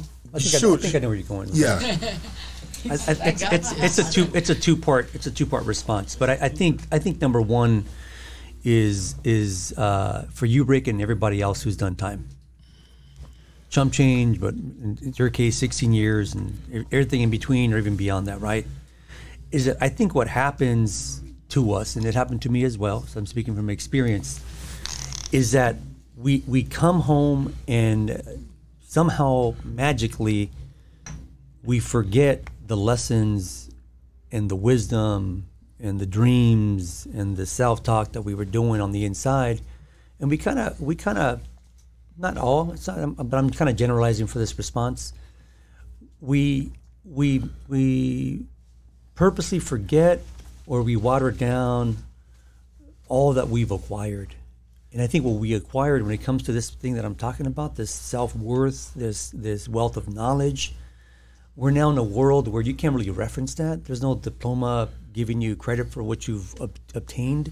So we kind of almost like we forget about it or we don't apply it. I think that's one that's really. We miss the lack of attention that we have gotten in the past, and we need our ego. And I'll speak in general, not necessarily him, but sometimes we need our ego of who we were then to now still like fueled a little bit. I think what I said initially was just like a general my little preface. I'm going to open up by saying that we should return like the well balanced human beings that, for those who are lucky enough to come home with some understanding about society, yourself, others. we should hold that and nurture that, you know, expand on it when you get out. But I think to your point about Rick, I think I'm kind of just shooting off the cuff here, but I'll tell you what might apply. Is that when you're in the head, I was talking to Casey and he was asking me about some of the lessons on the inside. And I think what happens is that, and I shared it with you as well. There's these watershed moments, these stations in our life where we can either stay complacent or we kick into another gear. And I think with all with Rick's resume of living two lives, the life on the inside, life on the outside, and being successful on both, and how do you come out now and how do you mesh that and use it to your advantage? And then, of course, how do you apply that and share it with the community, with your family, or the people around you? And so I think, for me, I would use language like, Rick appears to be like he still looks young, and maybe to me he looks to be like in his late 30s, maybe, or mid 40s, maybe. Mid 40s. Okay. Damn, but Lucky. 46, bro. 46. There you go. Yeah, But I'll tell you, bro, that this is for Lucky's the same age. I'll be 50 in March. Yeah. We have to, men of our age, we have to realize, bro, that we're now the young veterano, No, or we're now someone is looking, have been in that position, and we have to embrace that and not act like we're still 21. Like, no, we have to own it, and we have to behave and conduct ourselves in a certain way if we want change to happen.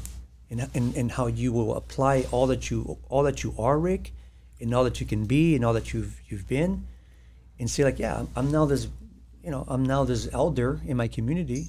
To a young guy, you might be super, a little bit. You might think you're really old, but for someone in their 20s, might be like, yeah, this guy knows what he's talking about. And I see your crown around your neck, bro, and I respect you for being able to maneuver through those worlds. But I think if I would be so inclined and you be so open to give you some advice, bro, is that, as one of the callers said, Jojo said, bro, like, for someone like you and all of us here, bro, not just us, but I'm focusing on you. Yeah. That like the best is yet to come as well, bro. No, of course. I've been out here trying to do it like real shit. Like my kids, I got out to my kids like in their 20s, I went in when they were in their early, lower. I went to jail. My daughter was 1, my other daughter was 4, my other daughter was 10. So, I did 16, so you come out to like some adult kids and just trying to maneuver, and like before that all I did is really like be in the streets, So like now I came out to like working. I got a good union job, What are you working for? I work for OHL. I work on the 5 freeway. I do construction on the freeway. Nice, bro. But I'm a journeyman 3, so like I'm straight. Like I make good money. Like my kids are, they got good like medical, the insurance. Going to college? Yeah, my kids, bro. college, they're doing good. So, everybody's working, everybody's good. So, like the whole thing, like I think what Lucky was like kind of getting at was like people are really known or are used to me being out here, being in the streets type deal. So like when I'm out here working and doing my thing, like, it's just tough sometimes dealing with, I guess, with the both worlds as far as life, you know what I'm saying? Like the way it goes, because like no matter what, like they see me tatted up, they see me, they. But Rick, let me. I think I. Forgive me for not maybe picking up on this earlier, good, bro. But I think. And I'll just say it, brother, because it applies to you and a bunch of other people as well. Yeah. Is that, maybe you shouldn't be half-stepping in one world to the other, bro. You can take off the hat and be a full-on, take on one role. Give that an opportunity, bro, to see how that plays out. Because I think forgive me if I'm setting any boundaries, bro, but I think one of the things I remember when I was on the inside was that, you hear stories, you see it on TV, like, why are these dudes wearing T-shirts with like Bud Light, and why are they walking around with shower shoes, or why are they walking around like in their like clothes that should be private, like in their homes, but they've crossed that line and they're just don't care what they look like. They're just moving around the world freely, right? Yeah. And I've always wondered, bro, like I look forward to a time where men like us in this room say, you know what, I'm gonna put a nice shirt on today and I'm gonna present myself to the world a little bit differently. And let's just see what that looks like and be comfortable with who you are when that is happening. And then, you know, who knows what, I don't know, and not to say, you know, the shirt you're wearing is something wrong with them. I'm just saying, like, there's also a duality there with you that can be, at some point, it has to run its course.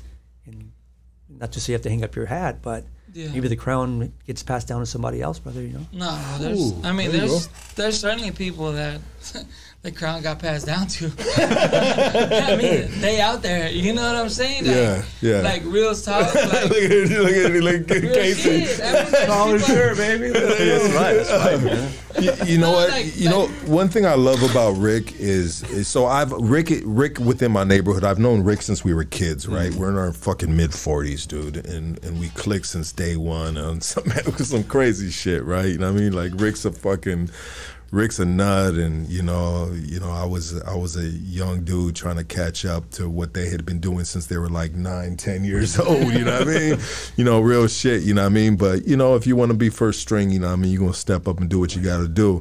But I advocate for Rick on a level that that I don't know who he's like, what his outside influences with his relationships, outside relationships besides ours, bro. But I know where he's come from. He's a fucking baby kid. I know his mom. I know his whole family, his brothers. You know what I mean? His sisters, and Rick has always, since day one, been somebody that everybody loves. I can see that. He's been dude, like, I was always the bad guy. Rick was the good guy, you know what I mean? Like, if he was running for mayor in the neighborhood, he would have fucking beat me by a fucking landslide, you know what I mean? Like, Rick has always been a very even-keeled, likable person where he doesn't give a lot of, like, you don't want to cross his bad side, but he in regards to the community, people have always held him up to just a certain level. So I've had conversations with Rick in the background. Sometimes I'll be like, fool, you got to run for fucking do some type of thing within the community, bro, a leadership type of thing, you know what I mean? And so I will always be pushing for him on that level of existence within his new coming chapters that we are always. You got to talk, man. I need to motivate him, you know. As well. Always. I mean, you're doing it. So. Always, bro. You know what I mean? And that's just what I want to say with Rick. And I'm sorry, dog, for putting you. It's all good. It's all good. Yeah. You know. But he's doing it though. He's doing it too. Yeah. He's making the steps. He's doing it, and the evolution of homies, right, within the neighborhoods. That have made it through dark past, I can't even say like yourself, but just a lot of individuals, you know what I mean, including yourself, right? You know what I mean, is amazing. What are you doing right now? Now that you're out, are you running for Congress? What is it? What is it you're doing? So I'm running for state assembly. And what exactly is that? So state assembly is basically like the lower house of the state legislators. So it's the Senate. So maybe I'll start from the top. So it's the governor, the Senate, a body of senators. Underneath them would be the assembly members on a state level. And so there's so assembly. The assembly seat that I'm running for is the 52nd. So it's Highland Park, Echo Park. It's Los Feliz, Silver Lake, East LA, parts of Glendale. Our area. Yeah, that's it's where the we neighborhood. grew up, bro. So that's where we grew up. So I've been, that's what's happening today in my life. And I wear many hats, but this is the most important hat. What power does that seat hold? So you're a lawmaker. So the seat is a legislator, a lawmaker, amongst all the other ones who are up there representing their districts. That it's a puzzle of all these different districts throughout California that make up assembly members, senators, and so on. And so that's the power that that I mean, there's a traditional way of thinking about it. Like you are running to be a legislator, a lawmaker, but in this on this podcast, talking to you and our audience, you know, I'm on the verge of making history. So, in the history of California, I would be the first formally incarcerated person to go from the big house to the state house. And I think that where we are today in the evolution of just our societies, us as how we've been viewed or are being viewed, to have someone like myself break through or break in and be elected into the body that determines and is a reflection of our community would be an amazing thing. Let's go, baby. Let's go, dog. How do we support you? A couple different ways. Oh, someone dropped some. A couple different ways. So, you know, obviously campaigns, you know, are ran by more fundraising. So contributions is one. I can share my link about share it all. Yeah, how folks can help out. So that's in the contribution is, you know, hiring my team, getting the message out, you know, a number of things, you know, just digital ads and so on. So the idea is to excite the voter, let them know that I'm running. You know, people, there's a lot of folks who will ultimately, I'm back in the jury, bro. There's gonna be a decision made about, do we elect this guy? It's no longer guilt or innocence. It's now about, do we support him? Do we like his ideas? Can we see someone with this story lead us on this capacity? And what kind of response are you getting within that community? Favorable. You know, it's not because it's because I've done the work. So there's a lot of parallels about, you know, doing the work or hustling or what have you been doing for the party or what have you been doing for the community as a whole. And, you know, that starts from, you know, the day I came home. But we can go back there a little bit if you want. But the main thing is, I'd like to go back to that because you went to, I mean, what have you obtained since you've been home, education-wise?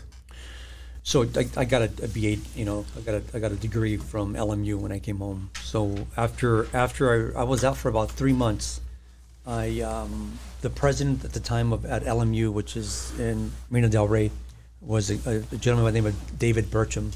David Burcham used to be the dean of the law school, and he was aware of my case because, you know, it's a legal case, and Scott Wood worked at the law school, so he was just aware of what was going on.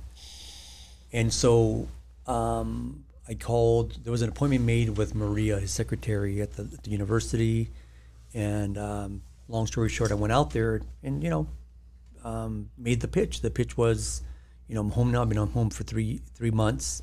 One of my dreams has been to get an education, and now that I can do it, I want to be a student here. And he said, you know, I think he was probably caught off guard. Like, why would a guy who did 20 years now want to do 4 more years, basically, right? Yeah.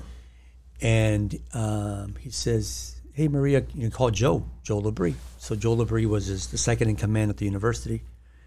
And so Joe comes in and says, I want to introduce you to Franky Carrillo. And he says, Franky Carrillo, that sounds familiar. He says, oh, I know her. I've heard of you. He says, you know, I give mass at my churches in Hancock Park, and just this is a Monday, the day prior on Sunday, a woman on the way, she was leaving exiting the mass, she told him, hey, did you hear about this guy who got out of prison? He's been exonerated. And so, you know, he said he hadn't heard of me, but there I was in front of his face now the day after. So he saw it very divine. Wow. Yeah. He saw it very like this is you know, meant to be type meant of to thing. be, exactly. Yeah. So long story short, I basically became a full-time student after that. So soon after I became a full-time student, and in 4 years knocked that out, you know. And while that was going on, I was, you know, assimilating. I was, you know, trying to, you know, find my footing on the outside. And little by little, just people who were in these movements were asking me if I would get involved in issues that they were concerned about. And one happened to be the death penalty. So I'm you know, anti-death penalty. At the time, they were trying to eradicate it and, you know, do away with it in California. And so I became, you know, the lead spokesman, the poster boy, I guess you can say, for those campaigns. And then, you know, members of the legislative body were asking me to testify for a number of bills, and I just got myself involved in just the movement, and it came very naturally because I felt that I had been advocating for such a long time for myself and other guys on the inside that button had broken. It was just on. It was just on. So it was what I had been doing for my whole life, and so naturally getting involved was just something that I did, and it kind of went from there. Absolutely. And so, and I you know, this is a question that I kind of personally wanted to ask you. You know, so when you're wrongfully incarcerated, you can get X amount of money from that, right? You know, and so how has that changed your life?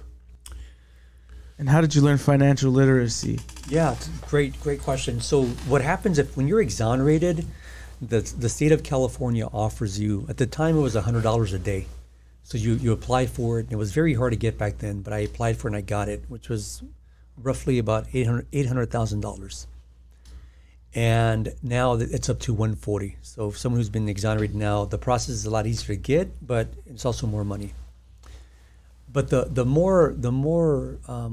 else happened besides going to school or getting involved is that I filed a civil rights lawsuit against the sheriff's department. So that's where we're talking about multi-million-dollar if it works out. And so, you know, my case stems from childhood with these, you know, deputy gangs, and then eventually they're involved in my case, and then we prove it. And so there's a moment of going to trial, and there might be a bigger payout, or you settle. There's a mediation process, and you go through that, and there's another amazing legal team who gets involved there. And so at the time, I settled for $10.1 million, which is at the time was the largest payout in U.S. history. Wow. It was a little bit over $500,000 per year. And why was it one of the biggest payouts in history at the time? Why? So, you know, it's interesting, Lucky. These cases are determined on sort of like what happened prior. So, you know, I can go in there and say, you know, I want $50 million. Like, that's my number. I suffered $50 million worth of suffering. That's what I want. And, you know, you can walk in with that attitude. But when you're at the table to mediate, to kind of broker a deal, they say, well, okay, Franky, I get it. But just so you know, the last 3 cases of exonerations, this is what they got. And it's like, so you reference that, and to get to that point, there's a number of things that have to happen. So one of the things that happens is they do a vocational test on myself, which is a little weird, but it's basically is, if this would have never happened, what would have you become, and what type of earning would you have had? Wow.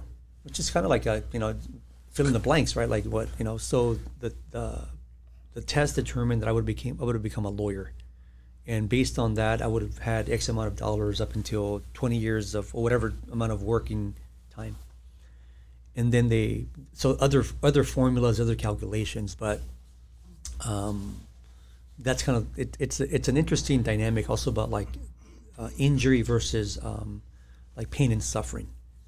So like, hey, we get it, you were there, but like, how can we prove that you suffered?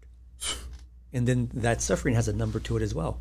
Yeah. So it's kind of mind blowing, but that's just the way that the system works. So to Casey's question, financial literacy, how have you?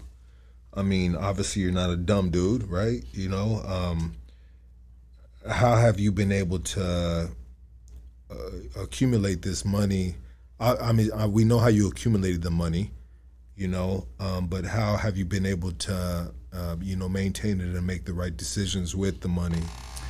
So, you know, I come from a family that, you know, didn't have wealth. So I'll start off by saying that, you know. And so I am now a multi-millionaire. And that comes with a lot of personal pressure, a lot of social pressure. But I knew that what I needed was a wealth manager, a financial manager. And that's what I'm going to do with the money. Is the money just going to sit there? I'm going to just, you hear these lottery stories where people get all this money and they blow it. Yeah. And so, you know, I didn't want to, you know, I felt like where that money came from and what it symbolized for me was not throwaway money. It was not, let's go to Miami, money or whatever, right? So you know, I'm thrifty. You know, I'm a guy who still walks into a Goodwill. Yeah. You know, I'm not embarrassed to say that. You know, I also like to wear nice clothes or live comfortably, but you know, I don't think of money as, you know, I rarely even say I'm a multimillionaire. Like I don't use that language, but I want to make sure that this wealth is it's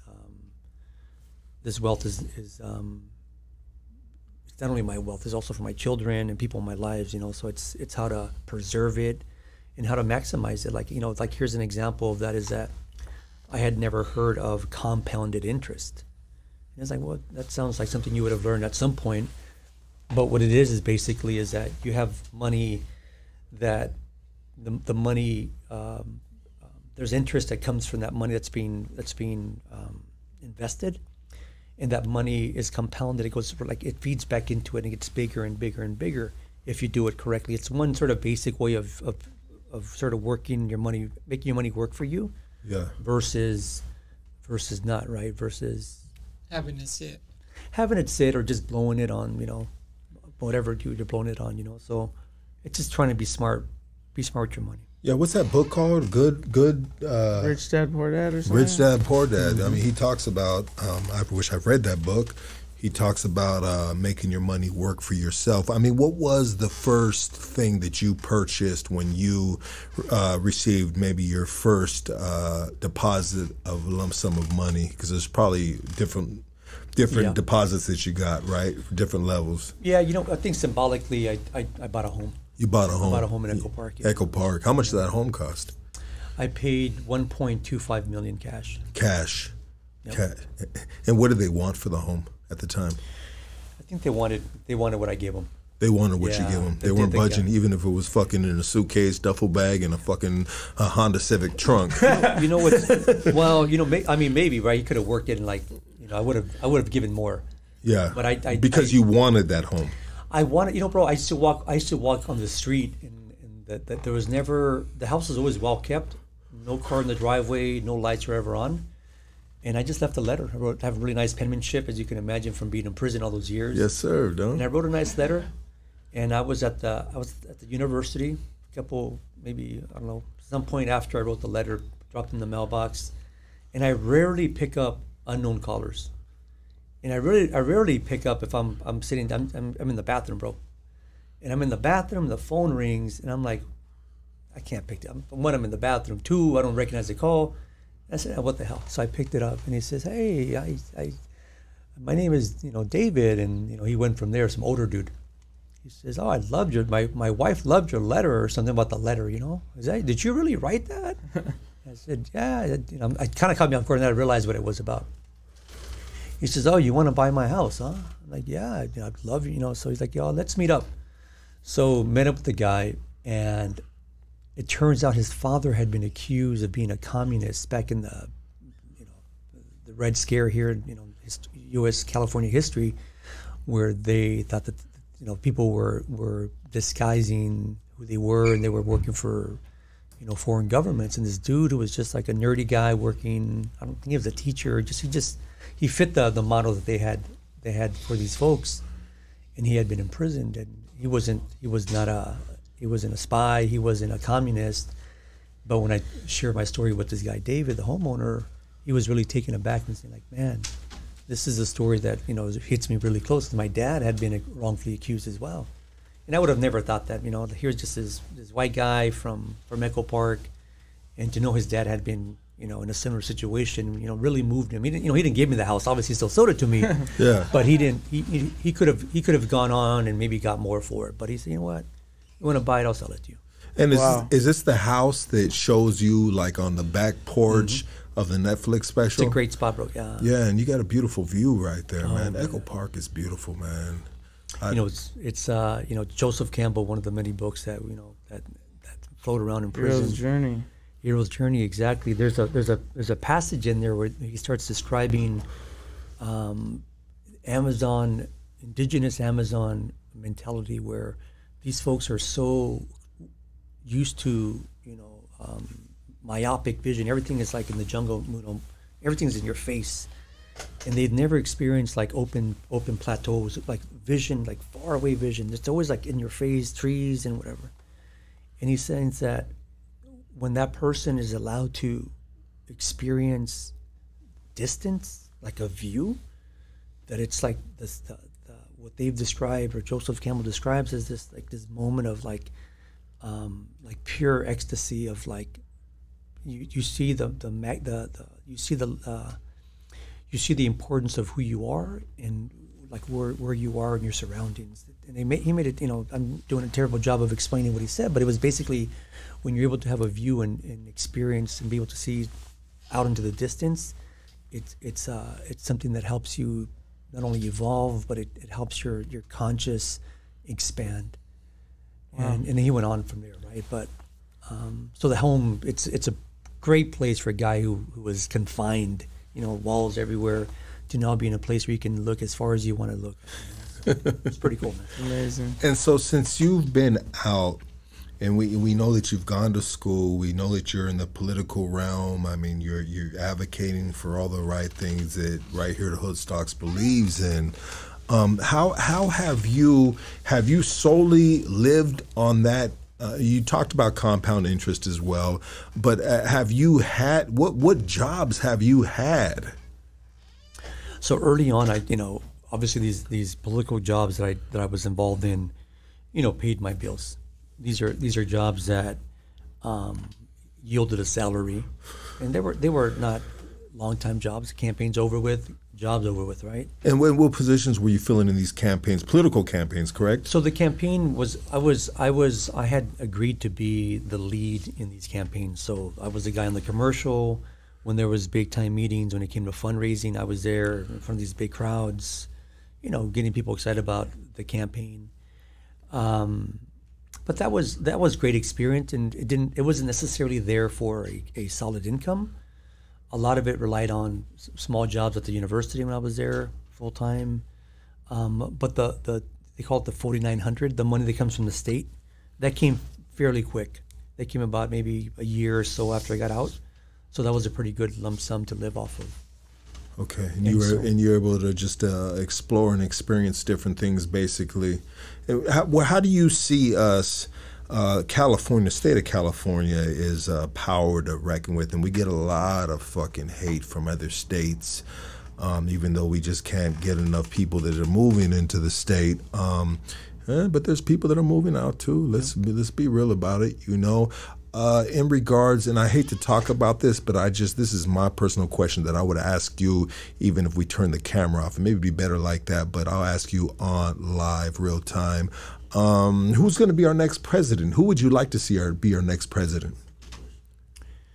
So I'm a Democrat. So, yeah, I know that. So I'm obviously going to support Biden. Okay. Do I wish that there was someone with someone else on the ticket that I would support? Absolutely. But as of right now, and I know Kennedy's running for as well. I like Kennedy. I'm not knocking him, bro. I don't. I think. So do I. I'm not gonna knock him. I like Kennedy. But I will say this, bro, is that when before Biden won, I was on MSNBC and they were saying I was responding to a similar question about like we need stability. Trump has taken the country in a direction that I don't agree with, and I think that Biden, who's had a wealth of knowledge and experience, can be elected and can stabilize government, and then at that point you've done your job, let somebody else kick in and replace you, basically.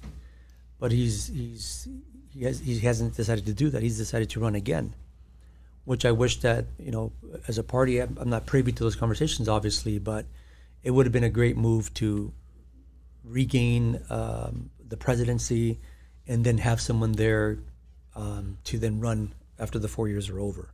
But that's not what's happening. I mean, Kennedy's not running he's running on his own ticket, but he's a Democrat as well. But that's what I would say. I mean, yeah.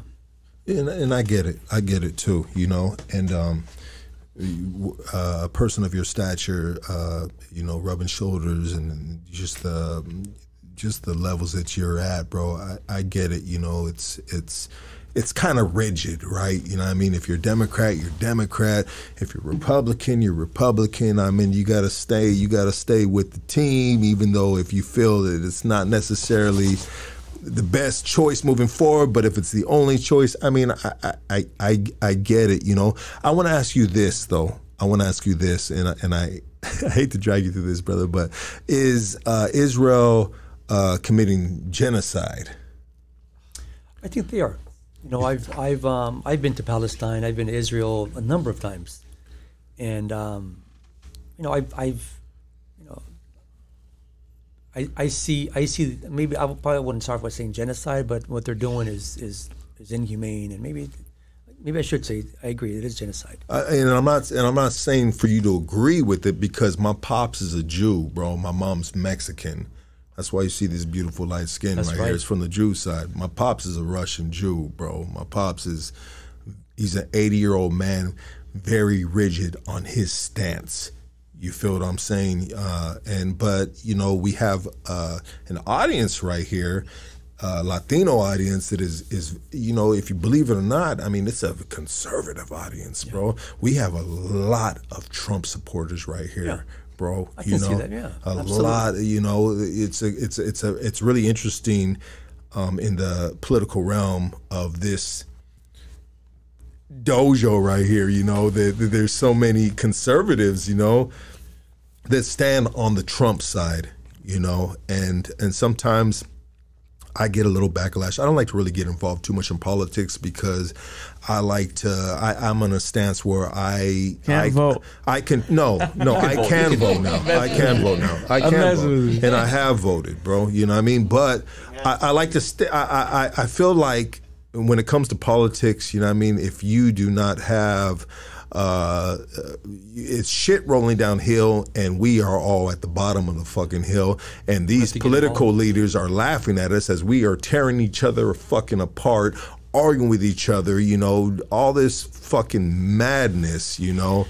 And to me, it's just a fucking mess. So when it comes to politics, I control what I can control, and that's what's underneath my roof. I'm with you, brother. You feel me? Like it is really, really tough, and I don't like to get involved with a lot of that stuff. My young children are Jewish. Their mother is Jewish descent, and you know, it doesn't conflict me when I see when you know, you have enough understanding of the conflict, and we all do. We can all, you know, absorb people's points of views or read about it or whatever. But when you see what's happening, it definitely causes me to think of, like, you know, here are people who are being oppressed. Here are people who are there's a power imbalance here. There are people who, and I'm looking maybe talking about the government, but regardless, you know, and separating the people from the government, but regardless, the people vote these people into power. So it's hard to completely separate the two. But I think at the end of the day, you know, what is happening there is unjust. I think there's a lot of parallels that happen here or have happened here in the U.S. or California or L.A. about people who look like us, people who, you know, who treat us as we don't belong here. And this is a lot of that sort of language there about we want you to, you know, we're not happy with you or what you're doing, so we're going to treat you a certain way. And so, but I'm with you. I'm with this issue about I believe what is happening, and it's unjust. Yeah. I agree with that too in regards to what's going on out there. You know, you have ceasefire and all that. I mean, you don't want to see, bro. Like, what kind of person are you? Don't want to see kids fucking die and this and that. You know, bro, it's interesting too. Forgive me for cutting you off, bro. You know, you know, I've been to Israel a number of times, and I've also been to Palestine. And you know, I have a friend who's from Ramallah, and her family are doctors, and she's an architect, and there's life there. There's people. There's beauty that's happening there. I think sometimes people get the misconception that they're not doing much of anything there, but it's obviously wrong, you know. And I think that when there's a narrative, who controls the narrative and who's more important or who's not, we have to be, the recipient of this stuff have to be very careful of what we believe, I suppose, right? And you know, when I was down there, the last time I was down there, I was missing my brown counterpart. I wanted to be around some brown people, bro. Yeah. Just like that. Yeah. And I told my then wife's family, hey, I want to go to Palestine. Don't do it. You shouldn't go. It's dangerous, whatever. I'm like, nah, I'm gonna go. And because I felt like I knew what that felt like. That's like, don't go to Linwood, don't go to Compton, don't go to Watts, don't go to South. Like, don't go over there. Yeah. I just felt like, oh man, like here we go again, right? And I went, bro. I got on that bus and I crossed those prison walls that looked like big towers there, the big wall, the big everything that felt very familiar to me.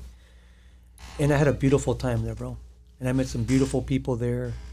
And I had this newfound appreciation for things that I had learned in prison that I wasn't applying when I got out. I was like, oh, I'll accept somebody else's version of what I should be thinking, and that is that when I arrived to, here's a little story. When I arrived to a level 4 in Corcoran, a buddy of mine that I knew from the street said, hey, don't chat with that guy, don't talk to him, don't do that, don't do this. And I said, I just came from YA, and I said, like, why are you, like, why isn't anybody taking care of that? Why are you telling me about it? Yeah. And he's like, oh, like he wasn't expecting me to say that. And I say all that to say, bro, is that like people are going to have their stance, their beliefs about where you should go and who you should hang around with. And I always felt like, let me make my own assessment of that. And I'm grateful that I can share the story about crossing into a space that embraced me. Yeah. I didn't feel foreign. I may have felt more foreign in Israel and Tel Aviv than I did. But there's Israelis that look like me as well, so that's a misnomer as well. But I just felt very comfortable in a place where others said it was dangerous, because that's where I've always been. You know? And so to see people, young people, I'm a father, bro. I'm not going to be moved by, seeing a father or another human being mourn for this tragedy. Absolutely, brother. Hey, I want everybody to give it up for Franky Carrillo, baby. Thank you, brother. That's been amazing, brother. Yeah, once again, how can we support you? So we'll be having a new webpage, frankycarrillo.com. I'm running for 8052. Volunteer. There's a link there that you'll see how you can volunteer, host a party, a meet and greet, contribution, number of things that can happen there. But the idea is to help dream with me, help this vision of a guy, as JoJo said, that there's still so much there to unfold and to do. And it's a movement, bro. At the end of the day, I'm just the messenger that we all belong, that we all have value, and that there should be somebody with the life and lessons that I've obtained at that table, And so I want to do the best that I can do, and I need everybody to help. And we're here to support you too, brother. Thank you so much. We are out of here. Everybody give it up for Franky Carrillo. Support him in any way you can. Follow him on Instagram at Franky Carrillo Jr. Let's do it. Love you, Thanks, everyone. Thank you so much.